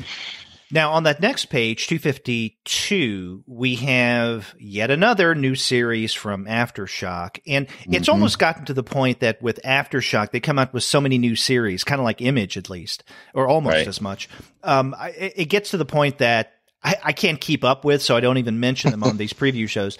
There's a reason why I'm mentioning this one, and this is Dark Red #1. And the reason I'm mentioning this is it is written by Tim Seeley. The art's by Corin Powell. But reading about the premise, it reminds me of something that Seeley did a few years ago, I think, I can't remember if it was Image or Dark Horse. It was Sanguine that dealt with vampires, and that's what we have going on here. It says Charles Chip Ipswich isn't one of those coastal elites with a liberal arts degree and a job at a social media startup who knows where the best brunch places are. No, Chip is one of those forgotten men. He lives in a rural area in the middle of the country where Jesus still has a place at the dinner table and where factories send jobs to Calcutta. Chip is also a vampire. Oh, yeah. And I like Seeley's work. I'm wondering what kind of fascination now he has with vampires. Oh, yeah. Well, he's got a bunch of horror titles. Yeah, he does. So, yeah. I mean, he's the hack slash guy. I mean, if that doesn't say horror. Yeah, but it's kind of an almost a caricature of horror. It's like over the top, and even there's the titillating aspect of it. Yeah. I don't have anything until 266. 266. I highlighted on page 254. There's a new series called Out of the Blue. It's actually one of two graphic novels, and it's War Comics by Garth Ennis, and that's maybe all I need to say to sell it. Yeah. If you like War Comics by Garth Ennis about World War II pilots, this might be a book for you. Yeah, that one actually caught my eye too. I mentioned earlier that I dog-eared my catalog and then forgot to bring it with me. But that was definitely a book that I was like, oh, hey, Garth Ennis war book. Yeah, okay. Oh, yeah. Not a problem for me. I will buy that. Yeah, and it's nothing new because he does that all the time, but he does it so damn well. Yeah. Right. And this, I just saw it's in an oversized European album format, so that's cool. Yeah. Yeah, which means the artist's work must be like pretty killer. Yeah. I would imagine. Yeah, because Aftershock doesn't typically do that. Now, on page 266, there is the aforementioned Ahoy Comics, the Edgar Allan Poe's Snifter of Terror #6. But it's what's under that I find particularly interesting, and that is the Goon #1, but a #1 for Albatross Funnybooks. So here I love the Goon. It's been published for years, for almost, not entirely, but almost the whole run of the Goon at Dark Horse. But now we get the Goon coming back to Albatross, because didn't Powell originally publish the first, I don't know, 1 or 2 issues of the Goon himself through Albatross? Mm-hmm. Yeah. And then it went to Dark Horse, but now he's bringing it back. And so I'm glad that the Goon is back. I love it. Well, I think if I remember correctly, this is also because the anniversary is coming up. So Goon is about to hit a major anniversary, and I'm not going to sit here and say I remember which number it is, because I don't. But I think it's 15 or 20, but I can't remember. But yeah, so like this is kind of a homecoming for Goon, and that's one of the other major reasons. I also want to point out that Grumble is actually a really fun book by Rafer Roberts and Mike Norton. I've wondered about that. Yeah, it's basically about a con man who, he gets in trouble with people who actually understand the world of the supernatural, and so as punishment, they turn him into a pug. And his daughter, who's definitely estranged, it now has to care for him. But in the meantime, everybody that he's ever owed is kind of coming for him, and so it's kind of a bit of a kind of crime. It's kind of a crime magic type thing that they're doing, but it sounds like a lot of fun. So definitely check that out. Yeah, and Mike Norton loves his pugs. So yes, he does. Where do you guys go next? I have something on page 277. I don't know if you have anything before then. I go there exactly. No.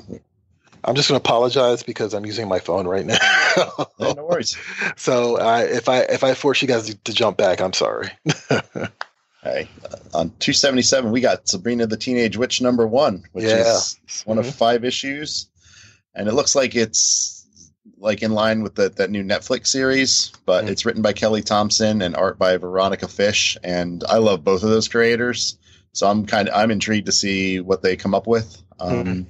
So, and they'll probably have a little bit more realistic horror feel to it. So I'm in for that.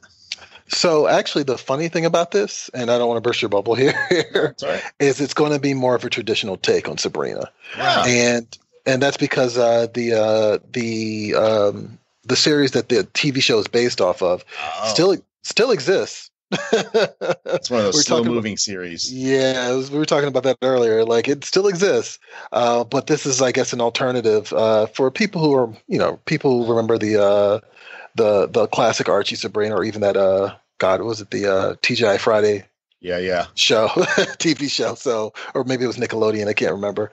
But yeah, Kelly Thompson, it's a good team. Veronica Fish should be like really upbeat and a lot of fun, because that's kind of like their staple. So hey, I'm even more into it now.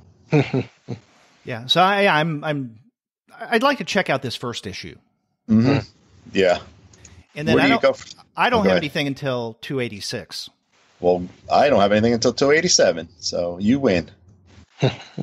Okay, so on 286, I wanted to just point out a couple of titles from Avery Hill. We do have Deep Space Canine from Comic Book Slumber Party.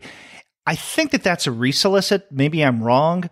I remember seeing that cover before, but then under that is, I think, a new title, and this is Ismire. I guess that's how you pronounce it. Ismyre, and this is by B. Muir, which interesting name. But it says, in the city of Ismire, Ed the sculptor works as a widower neighbor.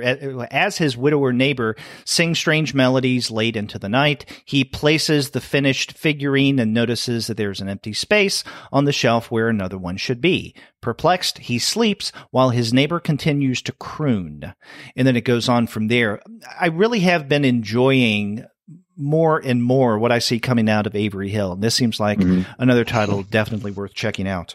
Yeah, I looked hard at this one too. It seems really interesting. I have a long list today. And I was like, all right, this is borderline. This would have been an honorable mention, but I agree with you. Avery Hill's been putting out some great books. So I think this is well worth checking out. Okay, so you say you go to that next page? I go to the next page to a hardcover called Just Like Rube Goldberg, which seems to be a biography / history of Rube Goldberg and Rube Goldberg machines. So that to me is just, sometimes I'm just into a good historical book, and this seems like that kind of thing. It's not very long. It's 48 pages. So I don't know a lot about Rube. I've seen some of the old cartoons that he drew. So I'd be in for checking this out. Yeah, that's actually really cool. This is another one I'm just discovering in real time. Hey. Yeah. And then I don't think I have anything until, well, actually I have Lab Raider on the next page, 288, which is a Black Mask book, which seems like it's about a pair of vigilantes. They break into a lab where illegal tests are being run on animals, but the animals, it turns out, are now like killing machines that they have to contend with. So I don't know. I've enjoyed a bunch of the Black Mask titles. So this just seems like I said, sometimes I just want like a fun action book, and this seems like a fun action book to me. Yeah. I don't have anything until $2.99. Okay. I might have that same book. So, and this is one that we're gonna discuss, I think, on an upcoming episode. Sturge and I are planning on doing an episode of the weekly show devoted specifically to relatively recent adaptations. And we've been, over the past couple of months, getting review copies of several of these books, and this is one I think to add to the pile. It's going to be a bigger one than I anticipated, and this is from Candlewick Press, the adaptation of the Iliad. And this is adapted and drawn by Gareth Hines. Oh yeah, I'm excited by this one because his adaptation of the Odyssey is a book that there's a teacher in town that teaches that adaptation, and I go in and work with her students with it, and it's one of the more rewarding parts of the year for me because they really get into that book, and that book is gorgeous. So I'm glad to see that. Well, the other half of the Homer books, the Homer epics, is coming out from him. Although the Iliad, I don't know. I'm assuming you've read the Iliad. It's kind of a boring book. It's a lot of like, there's, our friend, this Greek guy, and a spear is going to go through his head, and he's never going to see the shores of Delos again. Like that thing. The Iliad reminds me of taking Latin in high school. But it could be, but you know what? It could be interesting. No knock to Gareth Hines. He could be doing something really cool. Oh, yeah. So, yeah. Yeah, I'm hopeful because he's a great adapter, and he makes some interesting books. That next page I have something else, and I'm not familiar with this publisher, Cave Pictures Publishing. Have either of you heard of this, or are you familiar with them? Cave Pictures Publishing. So. Yeah. I don't remember seeing them in catalogs before. Maybe I've just overlooked it. But one of their titles and they have a couple listed here, but I guess a new series, we have a #1 issue, The Blessed Machine. This is written by Jesse Ham and Mark Rogers with art by Jesse Ham. Yeah. Go ahead. That's a cool, creepy cover. I will say that for sure. That's what got my attention. I think if I didn't see that cover, I don't know if I would have paid this as much attention. But then the solicit seems interesting. It says, the Jacob, son of administrator Anna A3644, which tells you something about the setting of this, is revisited by the recurring dreams that plagued his youth. He believes the dreams indicate that the Earth's surface, once rendered uninhabitable by a horrific malfunction of the Large Hadron Collider, is now safe. But can he convince those who live underground with him? And at what cost? Oh, yeah. Seems interesting. That's very cool. Yeah, this is... Like, just visually, I'm already loving this book. I hope it's as good as this cover is, and the premise description. Yeah, I'm excited by that one too. That one really was eye catching. After that, I go to page 303. Yes, let's go there. And what I wanted to mention, I don't know if this is what you had in mind, Sturge, but under Dead Reckoning. Is The Night Witches, and this is written by Garth Ennis, so it has something to do with war, and with art by Russell Braun. Over the past several months, I've been noticing more and more things that Dead Reckoning are doing, and in fact, in my conversation with Craig Yo recently, we talked about a Dead Reckoning book that he did for them, The Best of Don Winslow of the Navy, and I've gotten, as I think you have as well, Sturge, several review copies of Text by Dead Reckoning, and they seem to specialize in books that deal with military life in one form or another. Mm-hmm. Yeah. This one jumped out at me too. Mm-hmm. And I've looked through their pages. I've been impressed with what they got I'm not going to say a niche, but they seem to found their area that they want to focus on. And I hadn't read the stories about this. I have not read any of the Night Witches stories, because it sounds like on the surface level I looked at, I was like, oh, it's a horror story by Garth Ennis, but it's actually, it seems like a true life story about a battalion of basically pilots, women pilots that were called the Night Witches. And this is the 3 stories that are collected here in one volume. They were published separately in other venues, and now they're all together here, which to me seems really, I'm excited about this. Like we talked about before, Garth Ennis war stories are, that's some of that's his wheelhouse. Yeah. And I'm excited about this. Yeah. There's another guy, just like we were talking about Jeff Lemire earlier. Like he just pops up everywhere. Mm-hmm. Like, and like usually if I see a Garth Ennis book, I'm like already on it. So this is it's always cool to find another one. He's just so prolific. Oh yeah, so I'm excited by this one too. And where do you go after that? I go to 305. Is it the Clyde Fans book? This is the second thing that I'm most excited about. Remember when I was talking about the Schlitzie book, the biography, I said that was one of 2. This is the second one. And I knew it was coming out at some time in the spring. I didn't know that Drawn Quarterly was going to publish Clyde Fans in a slipcase edition. Mm-hmm. But yeah, this is of course by Seth, and this is collecting all of his Clyde fan storylines from, I can't remember how many years worth. A long time. Yeah. 20 years in the making. That's of his Palookaville. So now I had the pleasure of interviewing Seth actually a couple of times, but I think for the first time for the podcast, an audio interview, not quite a year ago, and this was just a little while after that last installment of Clyde Fans came out. And I think that was in issue number 23, I think, of Palookaville, which also is resolicited here in this catalog. But now we have the entire storyline in, I think, one volume. Now it says up toward the top of the solicit, Clyde Fans Box Set Slipcase Edition. So at first I thought, okay, well, this comes in at least 2 different volumes. But then toward the bottom of the solicit, it states presented in a deluxe slipcase edition. So it doesn't say anything like multiple books in a slipcase, or it could be just one book, one volume in a nice slipcase.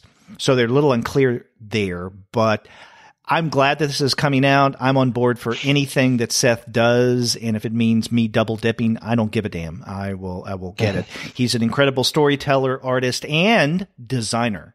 Oh yeah, he's got all the chops. He's one of those people that in the '90s just got me super excited about comics again. With him and Chester Brown and Joe Matt, kind of like that little. Oh yeah, the trio, the Canadian trio. Yeah, although Matt's originally not Canadian, but he lived there for a while. But he did all his work in Toronto, all the stuff that I really watched.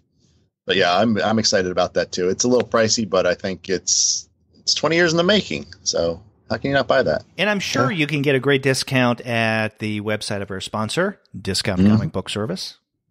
Tell them we sent you. Yeah, that's right. I went to the next page. The next thing I highlighted was a graphic novel called Palimpsest. By Lisa Woolrim. That's the one. And it sounds intriguing. George Blum. I didn't say her very last name. Lisa Woolrim Scholzblum. It's, to me, seems interesting.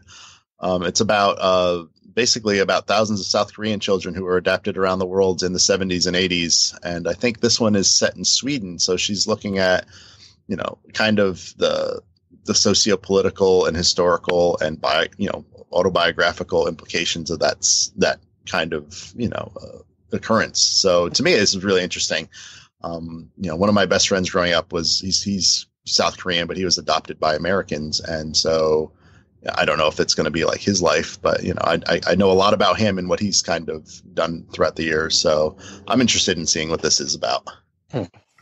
Well, right beside that is something else that I'm looking forward to, and this is the next volume of Shigeru Mizuki's Katiro strips. This is Katiro's Yokai Battles.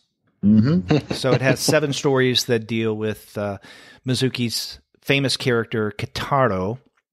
And I've read all of the other volumes of this, and in fact, on a past manga episode, Shay and I looked at the first 5 volumes of Kitaro coming out from Drawn and Quarterly. Really good stuff. And, whether you are a fan of yokai or not, it's just fun stuff. And these stories are definitely all ages. There's that little kid-friendly symbol that you guys at Diamond put next to these kind of titles.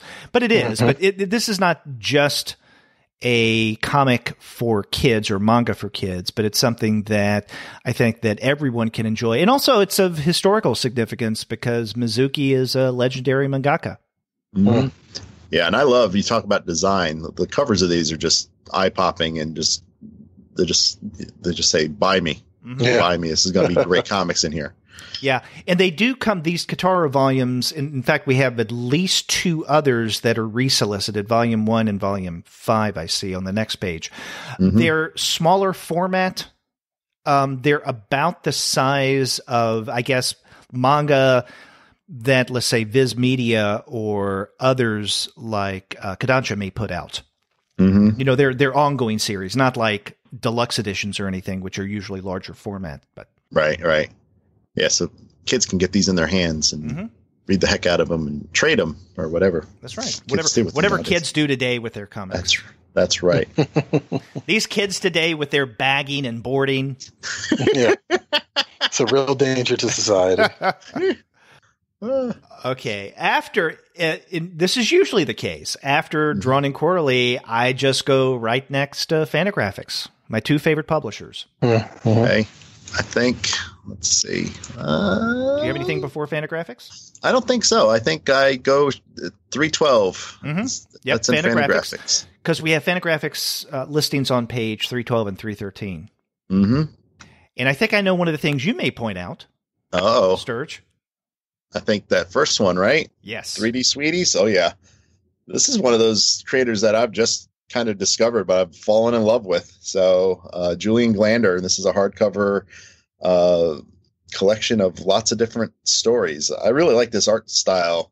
And so I don't know. I will buy this book and check it out because I don't know. There's something about it. It's just idiosyncratic, just that kind of sense of humor and that pop cultural sensibility and 3D, and it's certified cool. Yeah, it's on. Yeah, there you go. So you didn't just hear it from me. It's like, it's verified by other people. Yes, there's a whole committee. There's a committee that we have, and we talk about it for hours on end. It's for real. Yes. I mean, now Troy, I'm curious. I mean, how does a work become labeled certified cool? Truthfully, it's. I think what we tend to do is we have staff picks, and every publisher has a brand manager, right? And it's up to that brand manager to kind of select something from that their publisher that they think it should be highlighted, and that also goes alongside the certified cool and the featured items. So it is definitely like a book that's being selected out of genuine interest and intrigue, and that's kind of the selection process. Okay. I was gonna say it's like 4 out of 5 dentists. Like you got to get that number. Yeah, there you go. Right. Now, also on that page, and I think this is being solicited again, and correct me if I'm wrong, but this is Bill Shelley's biography of James Warren. James Warren, Empire of Monsters, the man behind Creepy, Vampirella, and the Famous Monsters. And I think this was solicited previously, and I'm wondering if it has everything to do with the fact that the release date was kind of screwed up, at least on Amazon. And the reason why I know that is I've had Bill Shelley on the show a couple of times for interviews, and then when I saw this book, I got in touch with Bill, and I knew he was working on a James Warren biography, and I asked him again, hey, would you like to come back on the show? And he said, sure. And we were talking about doing this sometime in, I think, January, because that's when the book on Amazon was listed as a pub date. Huh. And so then I got in touch with Jack Cohen over at Fantagraphics, and she said, what Amazon has is incorrect. It's actually going to come out, and I think it's April. Okay. So we had, and Bill didn't know this. And so Jack mentioned something about having to get that straightened out. So maybe it has something to do with this initial mix-up in terms of release date. Now, this is a great little bit of both film and comic book history. Yeah, this is a really cool book. I actually just recently, when Famous Monsters of Filmland decided to start republishing again, I kind of fell into a rabbit hole about the history of that particular magazine. So it's, my interest in this is only like a couple of months old, but at the same time, like, yeah, just the number of people that that magazine inspired, and this guy in particular as the publisher of that magazine, just really cool. Oh yeah. And also Shelley does a really good job when it comes to biographies. And in fact, his Harvey Kurtzman biography won him an Eisner Award a few years ago. Yeah. Yeah, and I liked his autobiography, although I haven't read the new edition. I read the original edition, so I'm kind of eager to... Oh, his autobiography or memoir of being a fanboy? Yeah, like Something in Wonder. I forget what it was called exactly. Yeah. But I did enjoy reading that, and I'm looking forward, especially after the interview, because he talked a lot more about what went into that second edition. So he's somebody I like reading his historical scholarship on comics in general, and just talking about fandom. He's one of my favorite authors in comics.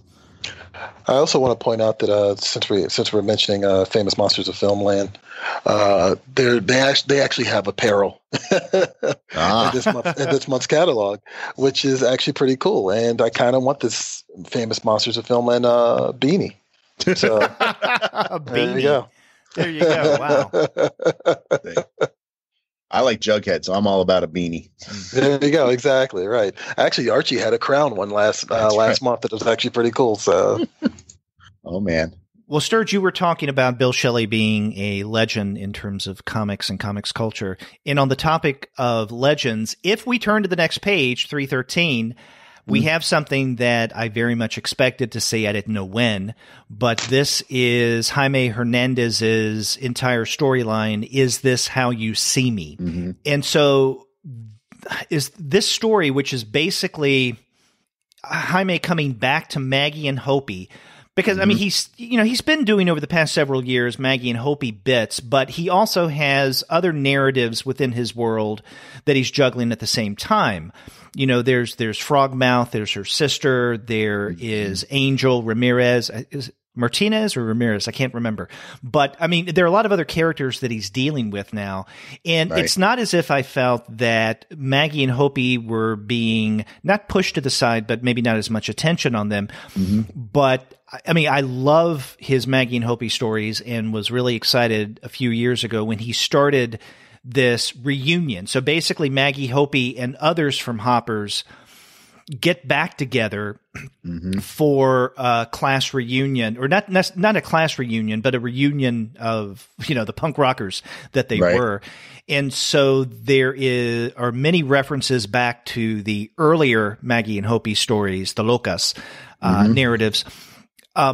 And he's been doing this for the past several issues, first of the Love and Rockets New Stories, the graphic novel, if you want to call it that, format, and then the more recent magazine format that they started again a couple of years ago. But we had the last installment a few months ago, so now we get everything collected. And this is great. We haven't had a collection of a Jaime storyline since... God, was it 2014 with the Love Bunglers when that was collected? Yeah. And I only know that because it's resolicited underneath, and that's February 14th. So it's been a while. And then before that, it was God and Science, The Return of the Tie Girls, which actually I think part of it, if I remember correctly, was... It was in the new stories. In the new stories. I don't know if everything was. I can't recall. It's been a while. A lot of it. I think there's a few sequences that are in the book, but not in the original, the sequential, the new comic series. Mm-hmm. Yeah, and I'm wondering if there's going to be any kind of new or revamped art or story in Is This How You See Me? But it's good. The Hernandez brothers, in my book, I was about to say can't do wrong, maybe almost can't do any wrong. And so I will go out of my way to see anything that Gilbert or Jaime, or even Mario for that matter, does. Oh, yeah, I agree. Yeah. And I'm kind of intrigued. On the same page, there's going from a legend to a first-timer. There's a book on there called Alienation by Inez Estrada that looks really intriguing to me, where it's kind of like a future where lots of things, virtual reality affects diet, sex lives, and nightly dreams. And it's about an erotic dancer and an oil rig worker trying to have a romance. And it just sounds like there's a lot going on in this book, but the cover looks, I don't know. I really like that cover. It looks amazingly detailed, and there's lots of animals and strange creatures. So I want to check that book out. Yeah, definitely looks like an underground comic. It's just funky and cool. Yeah. Yeah. Now now she is, I guess, new to Fantagraphics, but I knew of some of her other stuff, and I think I know her primarily through, and I can't remember if this is self-published or if some other very small press put it out, her book Impatience. And she also has a number of, I guess you could call them mini comics. If you go to Porcelino's Spit and a Half and do a search for her name, you will see that there are quite a number of things that I don't know if they're still available, but he still has listed, even if he doesn't have any more. Titles that Inez Estrada has come out with. So I think that I know she has something coming out soon. I thought it would have been this year from Kilgore. And the reason I know that is because I backed the 2018 Kilgore releases, and I still haven't gotten what Estrada was supposed to release. I guess she may be a little late with this. So it's good that she's coming out with something with Kilgore, but I think it's even better. As much as I love Dan, Fantagraphics does have bigger exposure and more distribution muscle. So this will get her more of an audience. Yeah, that's cool. Always cool to discover new talent. That's right. Or upcoming. It's Father Time, that unrivaled producer of mammoth spectacles whose record of hits is a matter of history, back with his latest and most astounding production, The New Year. After Fantagraphics, we get on page 314, First Second, which, again, they always do great stuff. And two titles that, Sturge, I'm sure you and I will be discussing in the spring is Kathy G. Johnson's The Breakaways and Colleen Venable and Ellen T. Crenshaw's Kiss Number 8. And the reason I mention that is because we've been talking with the publicist at First Second about doing another publisher spotlight on First Second spring releases. Yeah, and I agree with you. To me, the Drawn and Quarterly and Fantagraphics are, definitely in the top two. Well, they are the top two in a lot of ways, but First Second is quickly become maybe the three. I mean, especially definitely for graphic novels aimed at younger audiences, but they also do ones for adults. And I've been highly impressed with what they put out. So I'm looking forward to both of these just because who puts them out. Yeah, I mean, everything from Battling Boy to I think I read an Andre the Giant biography that was about through them. That was actually really good. So I think First Second is also really cool. Yeah, and I mean they got Macmillan behind them, so they got high production and they've had lots of great talent. Yeah, and I think curatorship of the comics that they put out. Right. So I'm a big fan of their output. So I'm looking forward to these books and our episode, our spotlight. I go next to page 322. Do either of you have anything before that? I do not. Okay. And I guess I don't have a lot to say about this, but maybe more of a question than anything. On page 322 under this, or It's Alive, is Glansman and Newman's D-Day from the Pages of Combat. It's a one-shot. And I know that It's Alive and Drew Ford, who's behind It's Alive, have been coming out with these reissues of various Glanzman war comics. Right. And some of these I know that he's been doing through Kickstarter. Is this another Kickstarter? Do you know? Or I'm not sure, but I wouldn't be surprised because of what you said. I think he's definitely been priming the pump with the Kickstarter to put these volumes out. So I'm glad to see them because I think they're good comics, and as historical objects too. I think they're very important that we have them out there, and they're good comics. Yes. So but, I don't know much more about them. Yeah. So there's that, and then I have something on page 329. I do too. It might be the same thing because it's a big picture on that page. Okay, then please talk. Is it Hap Haven? Is that what it is? No, that's page 330. I've skipped Stiletto number 1.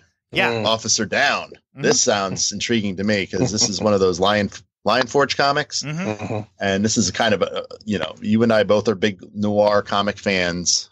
And this is a self-contained story. It's 48 pages. It's a $5.99. So it's a little more substantial comic, but it's a crime story, and it seems like it has to do with police killings and investigations. And to me, this sounds just like I don't know, like this is just a comic I'm in for, and I kind of am intrigued by this format to see if they have a kind of self-contained, not super long, not super short comics. I don't know. To me, it's kind of an interesting experiment in the format too. Right. Yeah. And this is written and drawn by Polly Schmidt. Oh yeah. There's also something in the solicit that says Helping Hand Program, and I have no idea what that is. Helping Hand Program. Yeah. That's true. And I know that might Line be Forge has a something. number of imprints, but this is not an imprint. It's a program. Yeah. I don't know. That might be like some sort of outreach. I'm not sure. I know they've done like charitable stuff before. But yeah, I'm not sure. I wish I knew what that was. Now, if we go to page 330 and 331, we have what, Sturge, you had referenced, and I think you wanted to talk about. I did. There was it's called Hap Haven, and it is another new series, or actually it's not a series. Well, is it a series? It's a book. It is paperback, and it's about a superstitious young woman who breaks her mother's back, which is, we were always warned, right? And she goes to this world looking for things where rabbit's feet actually have power, and there's lots of superstitious but real things going on. I don't know. To me, it's just fascinating. It's kind of like this kind of magical, realistic kind of story. And the cover looks intriguing to me. It's not Mage, the Matt Wagner book, but she's got a bat. She looks like she's ready to romp, and she looks like she's going through a field of leprechauns. So to me, this is just, I'm a fan of like this kind of magical, superstitious kind of world fantasy thing. I'm not the biggest fantasy fan, but there seems to be a troll on 331 or a goblin, and he looks menacing, and she looks like she's going to take that bat to him, which I'm impressed with. I'm consistently falling in love with Lion Forge, and not even necessarily for the Catalyst Prime stuff alone, but like just the other cool things that they're clear. I guess I'm assuming they're getting from other countries and bringing over. I picked up Ghost Money, which came out a few months ago, and that was another book that was like imported from France, brought over here, and it was like the coolest sci-fi action thing I've read in a while in a comic. And I'm currently reading Infinity 8. Yeah, I like that a lot. Which is just great because it's kind of got this Barbarella type, 60s kitsch like sci-fi vibe to it. It's like part Fifth Element, part like like a very particular type of sci-fi. And I'm also now I'm seeing this book called Gang of Fools by James Otis Smith. Oh, on 334, yes, I'm glad you mentioned that. Yeah, and I'm just like, this sounds like something I want to read too. Like they described it, Black Mirror meets Electric Dreams, Philip K. Dick's Electric Dreams. But the premise, if I could just read it real quick, sure. Adidia's got 1 week to come up with 10 grand for rent. Diane needs a cool condo in a hot neighborhood to boost her Q rating. Paul simply cannot keep it in his pants. Ishmael's keeping a secret from his fellow dancehall revolutionaries. Layla's autobiographical porno is attracted to Russian mob, and Mr. Chip hates you. Wow. Okay. Your solicit is much more detailed than what I'm looking at right now. Oh, okay. Is So it different? Because I'm looking on my phone, so Okay. I'm looking at the website. I'm looking at previewsworld.com/catalog. Oh, okay. Because I am looking at a PDF of the catalog. So this is what would be in the physical copy. And it mentions something about Aditi, but in terms of all the friends that you mentioned, it just says in a second sentence, and her friends aren't in much better shape. Oh, see, no, this is the solicitation here sounds a lot more fun. Yeah, yours is better. Yeah. But no, this caught my this attention, and the art by James Odo Smith as well. Yeah, no, absolutely. And it's described as a cyberpunk series about literally a gang of fools. Mm-hmm. And yeah, I think that's really cool. I also from Lion Forge. Hold on a second here. I saw another really cool one. Well, I definitely mentioned Infinity 8. Which I think everybody should be reading at this point because it's just a fun book. Let's see here. And there was something else I was looking at. Oh, Stiletto, which we already talked about. So, yes. Mm-hmm. Yeah, I agree with you. That's a fun series. Okay. Mm-hmm. Moving along, I don't have anything until 341. Is that? In the NBM section. I might have the same book. Now, toward the bottom of the page are some resolicits from Cyril Pedrosa that we've talked about before on our Eurocomic show. But the thing I really wanted to point out is, I guess, what you would consider a companion to what you and I discussed recently, Sturge, the Beatles in comics. This is now the Rolling Stone in comics. And so it's written by Ceka, C-E-K-A. I'm not familiar with that writer. And then as with the Beatles book, various artists who do this. And I'm wondering if it'll be the same kind of format because, as we discussed on the show, it's not just comics. And so the title may be a little misleading because there's some pro pieces as well, some very short essays that accompany the various comics that deal with different facets of the Rolling Stones and their history.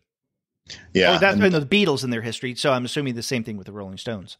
Yeah, I remember that it had like little historical pieces with photographs and things, and I really enjoyed that book. The format of it, I was surprised by how much I was won over by it. So, if this is the Stones version of that, I'm definitely going to check it out. And it is certified cool by 4 out of 5 dentists, or 4 4 out of 5 comic book nerds. There you go. So fire it up. Fire it up. Yeah, there you go. And read it. Start me up. Yeah. Okay. You were just what? I'm sorry, I just got going on my stomach. Actually, well, I was about to mention the Gladstones to backtrack and mention the Gladstone School for World Conquerors hardcover, just because it's a cool book. What page is that on? I could not tell you. Oh, that's right, because you're reading. Okay, 339. But it's from Maneki Neko Books. Mm-hmm. Yep, it's on 339. 339. And this one's been in the catalog before, but I think it's individual issues. And I believe this is a collection, but it's cool because it's just about a secret academy of the supervillains kids. And so it just looks neat. It just looks fun and crazy and upbeat. And it caught my attention. So the art was really cool. I read the first volume of it, and I really enjoyed looking at it. It's a fun book. It's a fun evil book. Right. I think I skipped the entire Oni Press section and go next to page 355. Do you guys have something before that? No, I have something on 355 though. Okay. So what do you got? Well, actually, I have things like plural on 355 that then goes on to 356. Okay. It may or may not be the same things that you're looking at, but under Pegasus, and we've talked about some Pegasus books in the past, this one is a biography of Goya. It says Goya, the Terrible Sublime. This is written by El Torres with art by Fran Galan. So I'm sure that this is an adaptation because they do a lot of translations. Or in translation, not adaptation. But they also do adaptations, in fact. In fact, some of the Pegasus books that we have discussed have been originally published in French, but they've been adaptations of, let's say, the work of Albert Camus stands out. So that one. And then the other thing on 355, it's a series. So it begins on 355, and there's some solicits on 356. This is, I hadn't heard of this before, from Portable Press, Show Me History. And so these are books for younger readers, and we have Show Me History based on Abraham Lincoln, another one on Alexander Hamilton, Amelia Earhart, Martin Luther King. I hadn't heard of these before. Have either of you? No, but I like this whole graphic classics thing they're doing. That's actually pretty cool. Yeah, I hadn't heard of those, but they definitely did jump out at me too, because like you said, it's a nice series of historical comics for kids. Right. Yeah, I love how the covers make it look very exciting. Oh yeah, Action-packed. Yeah, it looks like Martin Luther King Jr. seems to be doing some sort of Tai Chi pose. This is actually that's right. As I say, that's right. Alexander Hamilton's going to jab somebody with his quill. He's not signing. He's like, I'm really going to sign you. So it looks like it says Portable Press, but I also see Unique Studios attached to some of these, which I think is kind of interesting. I don't know if they're, well, at least to the Martin Luther King one. Yeah, they seem to do the art, maybe. Yeah, so that's really cool. Like that's of course the guys who gave us Malika. They've been doing a big thing with like Nigerian superheroes, and it's actually really taken off. So yeah, that's interesting that they're also part of this as well. That's pretty cool. That's wild. There's another wild thing. I go to 357. Oh, before you do that, though, I just noticed something that I completely overlooked on 355, as if we don't have enough to talk about. But so, again, 355, and this is, I think, the tail end of the paper cuts solicits. This is David Gallagher and Steve Ellis's The Only Living Boy Omnibus. And I mentioned that because this is or was a webcomic. At least it started as a webcomic that Sean Kleefeld and I, the guy who does the webcomic series with me, discussed quite a while ago. And then I know that they started to publish print versions of the various volumes of The Only Living Boy. But it's been a long time, so I've forgotten a lot about it. But I do remember enjoying this. So now I guess it's complete because we have an omnibus edition. Yeah, and they even have a new series. There was a page before, The Only Living Girl. So they've... Oh, wow, I missed that one too. You're right. So I saw that one, but that's out there in the world too. Wow. So there's a whole lot of only living people. Hickory dickory dock, it's a minute to 12 o'clock. The magic hour when the new year is born. But what if we hear a little tin horn left all alone on the shelf? Oh, while little boy Blue sleeps on below. So what does he do? He gets to the fair and lands right on the little boy's head. And I wonder if you are highlighting, and I'm sure you are, the same thing that I wanted to highlight on 357. It's crazy looking. Giraffes on horseback salad. Oh my gosh. So this is under Quirk Books, and it's written by Josh Frank and Tim Heidecker with art by Manuel Pertiga. And go ahead, describe what this is, Giraffes on Horseback Salad. It is is this a real thing? I guess it is a real. It's a film collaboration between Salvador Dali and the Marx Brothers that never got made. So this is I don't know if this is real or fake, but like ostensible, this is the screenplay of the movie. So it's being, it's unfilmable now because of these creators not being around. So they're going to make it a graphic novel, and it sounds just nuts. But it says, according to the solicit, it said that this was, from what I'm reading here, that it actually did exist, and it said that the script, was rejected by MGM Studios, and it was thought to be lost forever. But author Josh Frank found it, and with comedian and writer Tim Heidecker and Spanish artist and comics creator Manuel Pertega, he's recreated the film that Dali and the Marx Brothers would have made as a graphic novel that presents the story in all its full color, full cinematic, fully surreal glory. And according to Wikipedia, you're right. It's totally real. Now, this is what I love about the back half of the catalog is you really do kind of stumble into some really fascinating titles. Like I'm at a point now where like my books about history are mostly graphic novels at this point. And my father was a history major, so I like have that like fascination with history in general. But like, yeah, there's just some really cool French things back here. Oh yeah, and like just histories you wouldn't even think about. We've got to discuss this on a review show when it comes. Oh yeah, I'm down with that. Let's do that. Where do you go after this?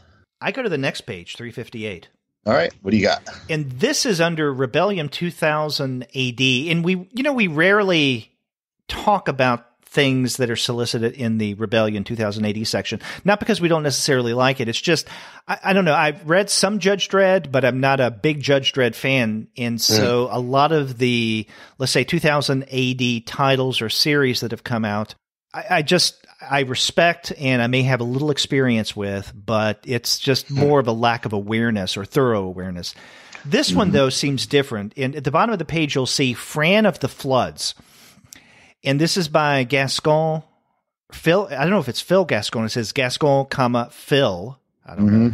And then Alan Davidson. I don't know if Fran of the Floods was originally serialized in 2000 AD.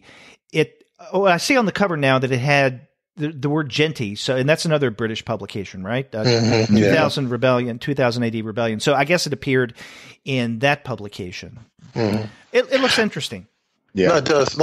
2000 AD and Heavy Metal are both kind of branching out outside of their anthology titles lately. And I like what 2000 AD is doing in particular because they're finding other like serialized magazines and finding stories that were ongoing and kind of just recollecting them. I just picked up a book called Black Max, which is about this World War I pilot who has a giant mutant bat.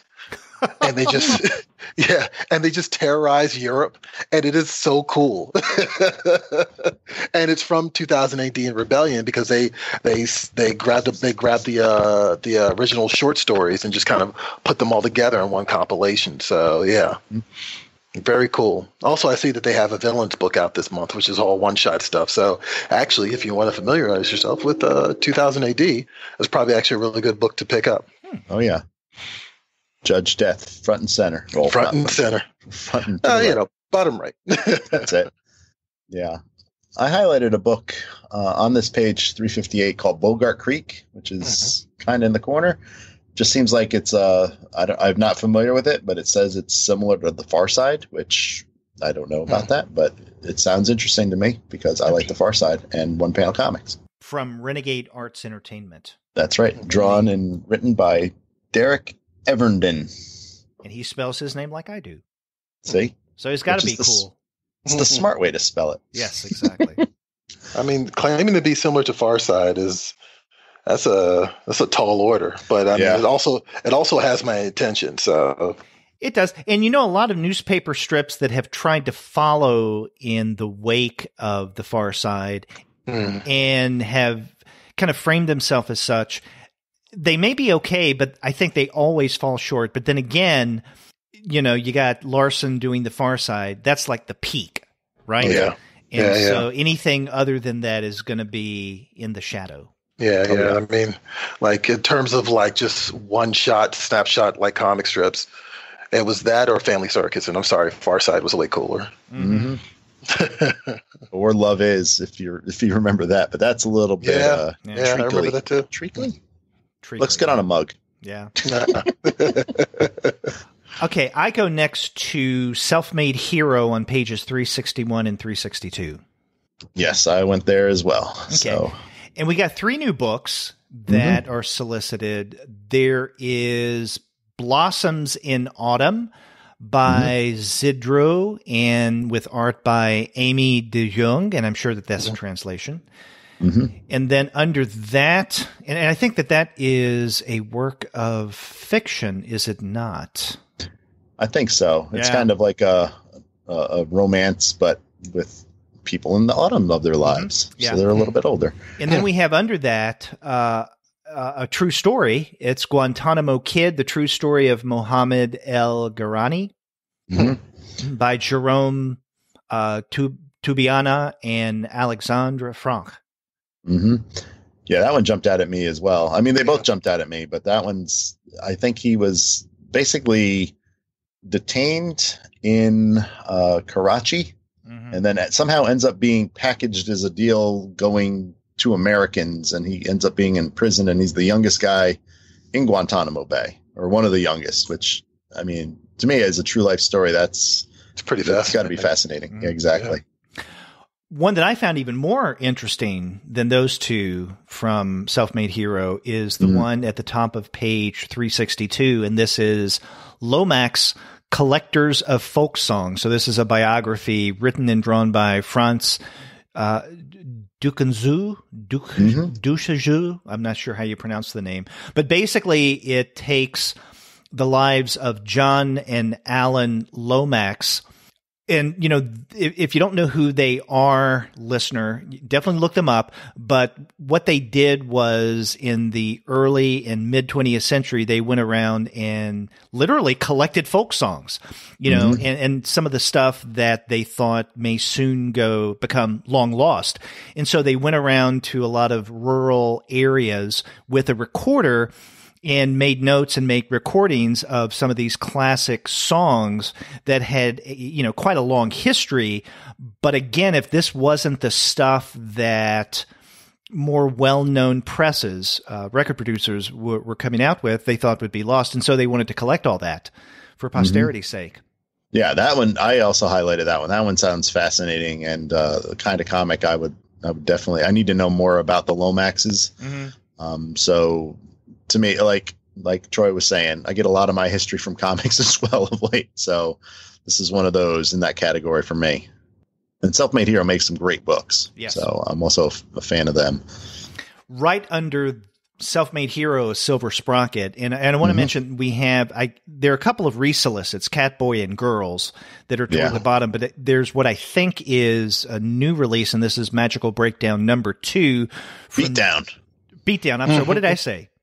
Breakdown. Okay, I'm sorry. Magical Beatdown number 2 from Jen Woodall. And I wanted to mention this because, you know, I said that we're planning on doing a second publisher spotlight. We're also in the new year thinking about doing a Silver Sprocket publisher spotlight, looking at everything that Silver Sprocket did in 2018. Yeah. Which is maybe too tall of an order, but we're going to attempt it. Hey, no order too tall. Yeah. Yeah, this is a really cool one. Actually, the number 1 issue caught the eye of several of our show hosts.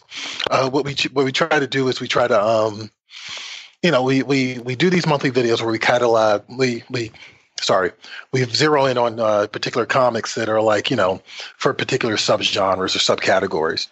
And we do an Indie Edge one, which is all indie books, and Magical Beatdown showed up. And I think it showed up in another video that we did because our hosts select these things, and they actually really gravitated towards that, which made me interested in checking it out because it's like Sailor Moon meets it's a street harassment revenge fantasy.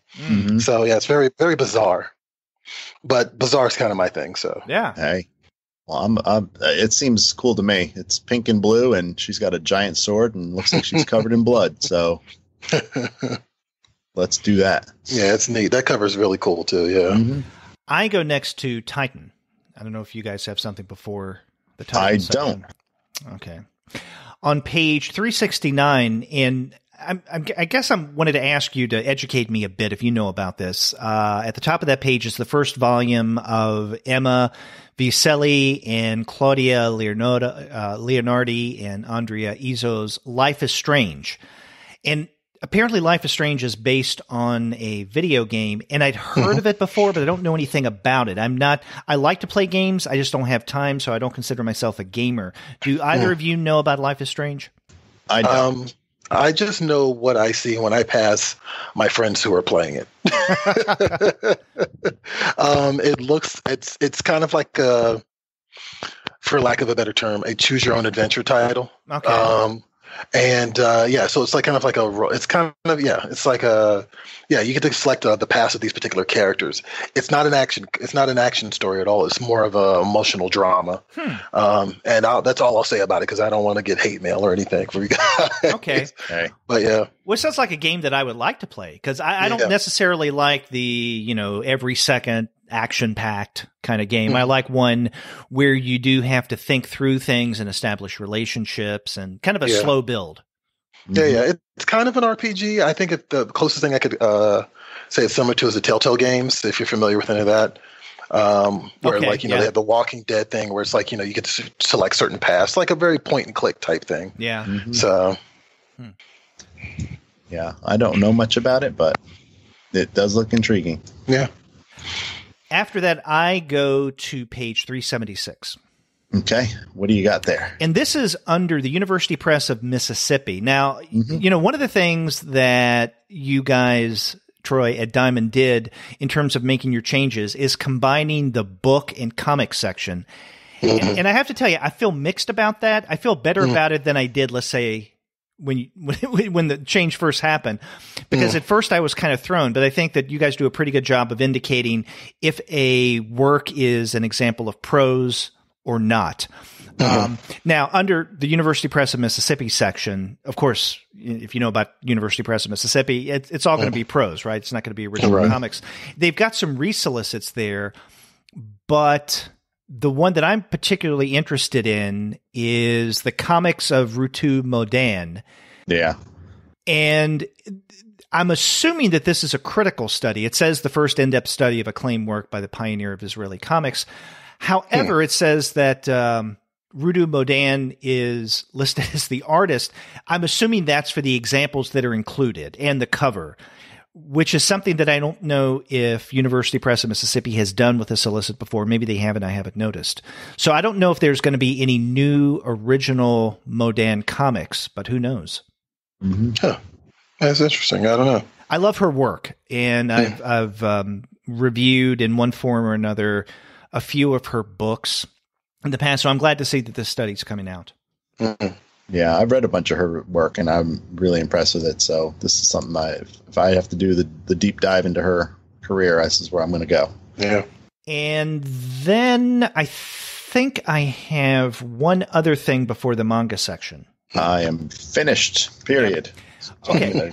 Period. Wow. Okay. So on 383 under Vault Comic, and it's a rarity that we mentioned anything about Vault, just because I'm not as aware of their titles, but this one seemed interesting, and it was the cover that caught my attention. Queen of Bad Dreams #1. Yeah.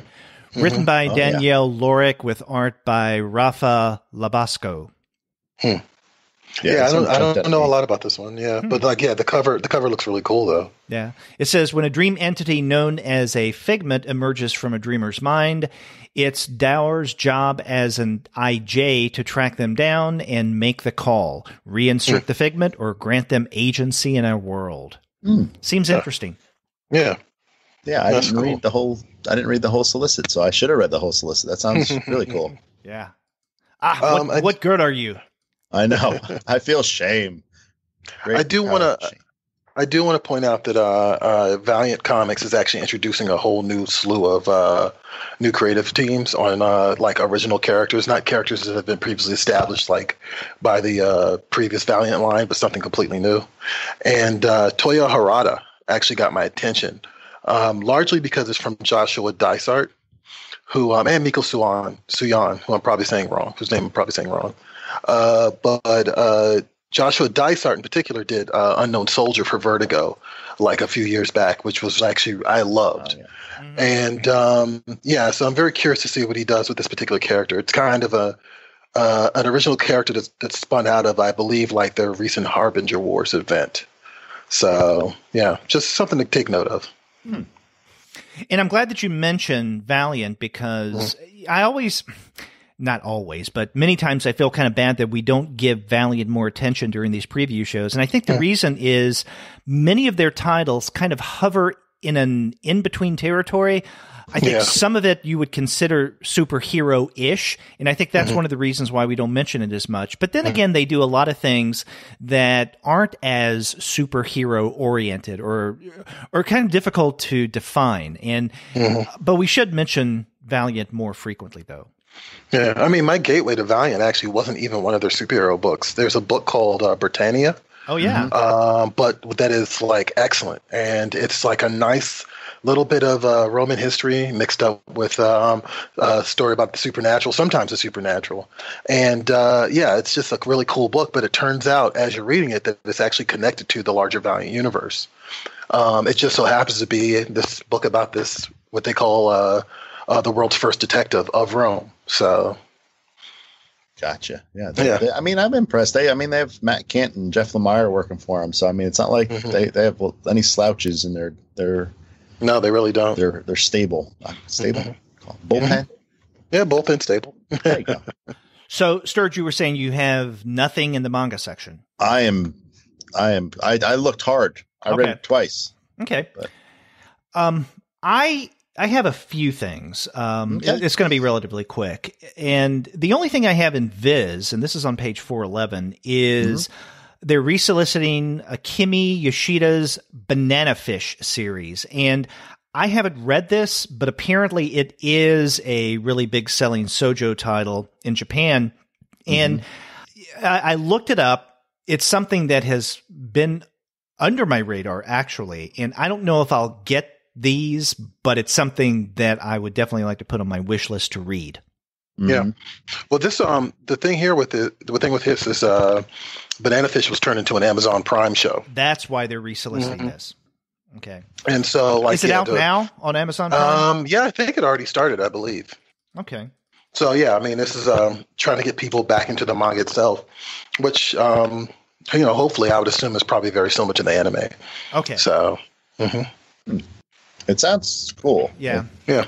Okay, another thing I have in the manga section, this is kind of interesting. Okay, on page 420, and this is listed under the Denpa Books publisher section. And we've noted, or at least I've noted, some Denpa book solicits over the past few months, and I've been impressed with what they're offering. But the thing that's interesting about this is Shintaro Keigo's Superdimensional Love Gun is listed under Denpa Books. Now, why that is interesting is for a couple of reasons. First and foremost, the episode that went up today, December 31st, as we're recording this, is our last manga show, our December show of 2018.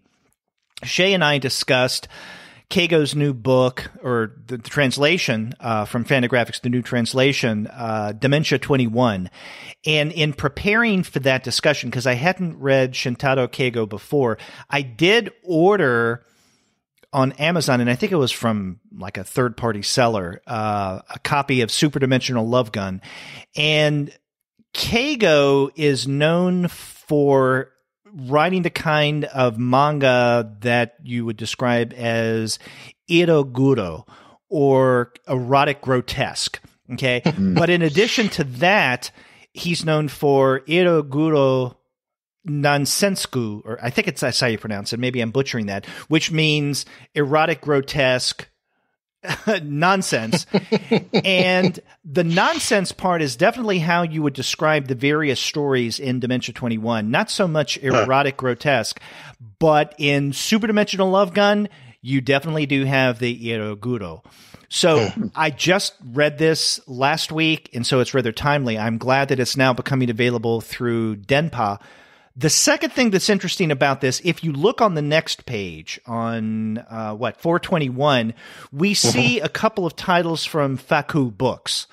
Now, the copy of Superdimensional Love Gun that I have was actually published by Faku, and my manga co-host, Shay, alerted me to the fact that Faku puts out a lot of erotic or hentai kind of manga, and I looked up Faku Books the other day on the web, and I saw a listing of their titles. Yeah, it's a kind of erotic manga that they're known for. But I'm wondering about the Superdimensional Love Gun, which had been published by Faku, now apparently is being released by Denpa. Oh. And I don't know of any connection between Denpa or Faku.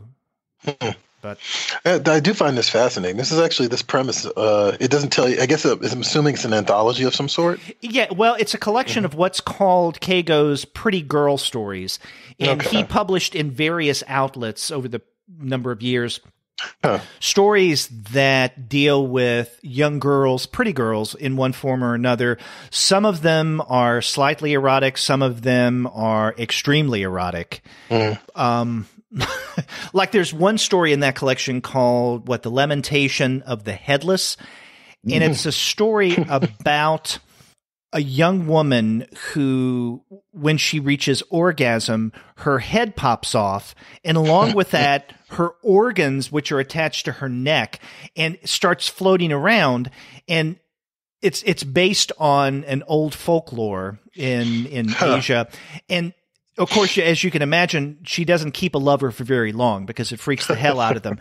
And so it's a story about how she can't have a relationship because her head keeps popping off, and she can't contain herself when she reaches orgasm. And so as a result, she is lonely for much of the story, but also given the fact that it is her head that is floating around, I'll let you guys use your imagination. The head can do various things, not only to potential lovers, but also to herself. And so, I mean, it's just really wild, but extremely erotic. And so there are a variety of those kind of short stories. Well, as someone who's currently reading Prison School, I'm on board. There you go. Okay. Yeah, I'm here to learn. This is why I don't pick a lot out of the manga section, because I don't know. Well, I'm getting reacclimated to the world of manga because I took a long break, and once I described to a friend of mine the type of stuff I was reading, she told me to read Prison School, and she was correct. I love it. So I'm trying to get my both feet back into the manga pool. Cool. I'll have to check out Prison School. Yeah, it's deliberately titillating and absurd. Okay. And then the last two things that I have in the manga section and in the catalog as a whole are both new Kodacha books. Okay. The first one's on page 422, and this is the first volume of Sun Takeda's Gleipnir. Okay. And the reason I attended to this is because it's a new series, and I'm wondering, is this something I may want to jump on board on, or possibly even discuss on a future manga show with Shay? And it's described dark, disturbing, sexy, and shameful. This new sci-fi action manga stars a dominating teenage girl searching for a sister who became a monster and a submissive boy with a strange power to turn into a ragged but powerful beast with a zipper down his back and compartment on the inside just big enough to hold a human body. So it seems like a wild premise. And then on the next page, we have the first volume of another new series in translation, and this is Yoko Nojiri's Love in Focus.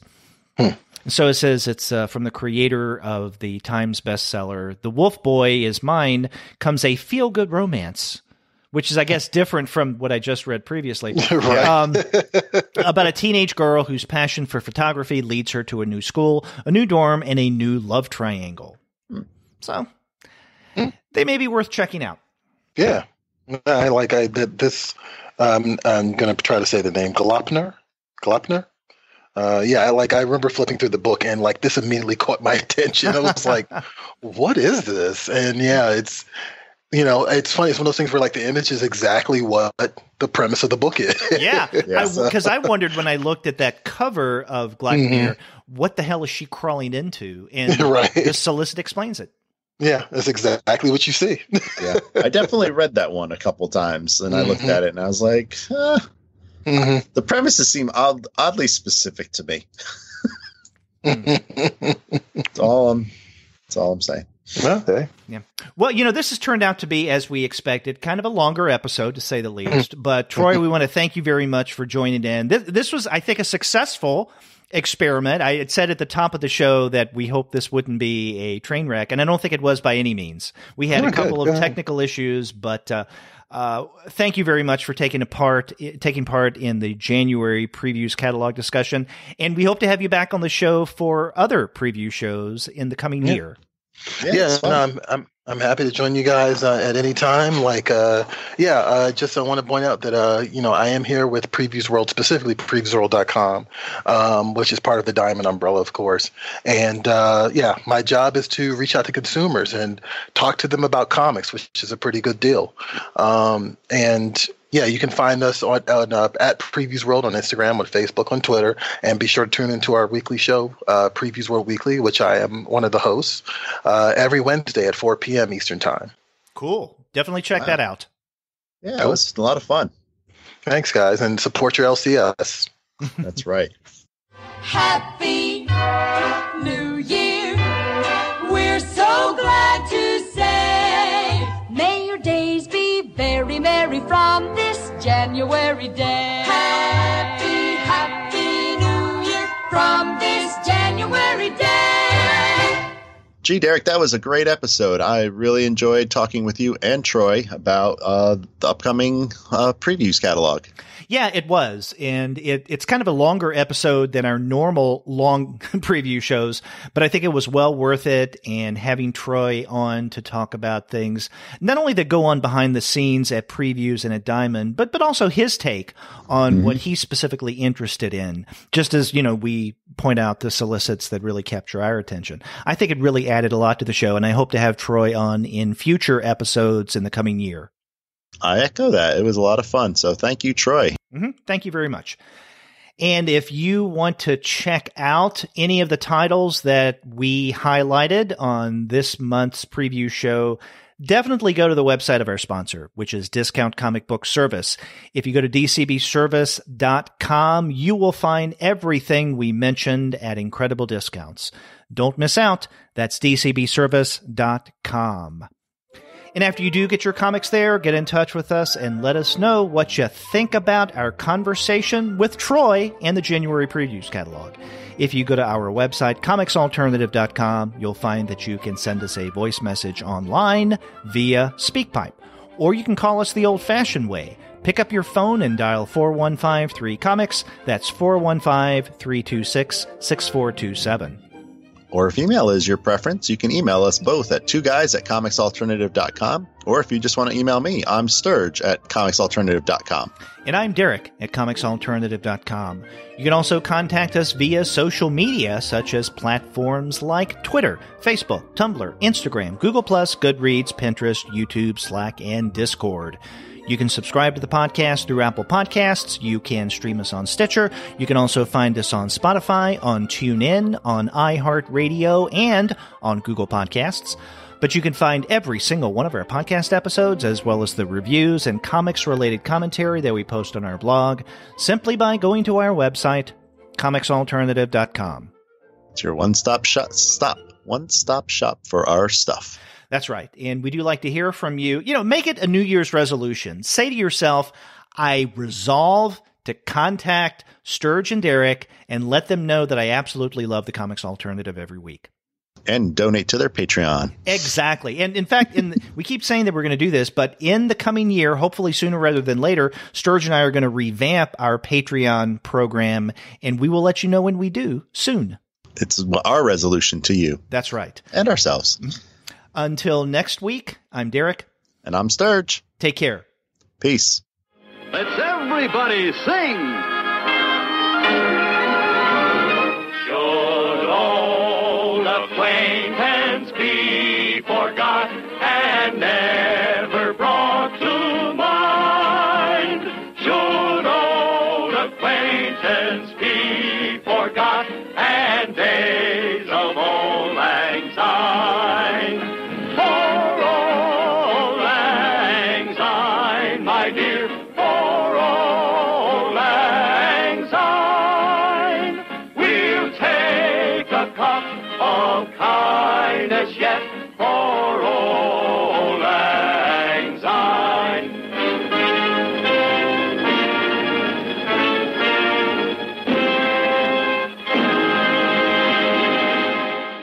Hey, what happened?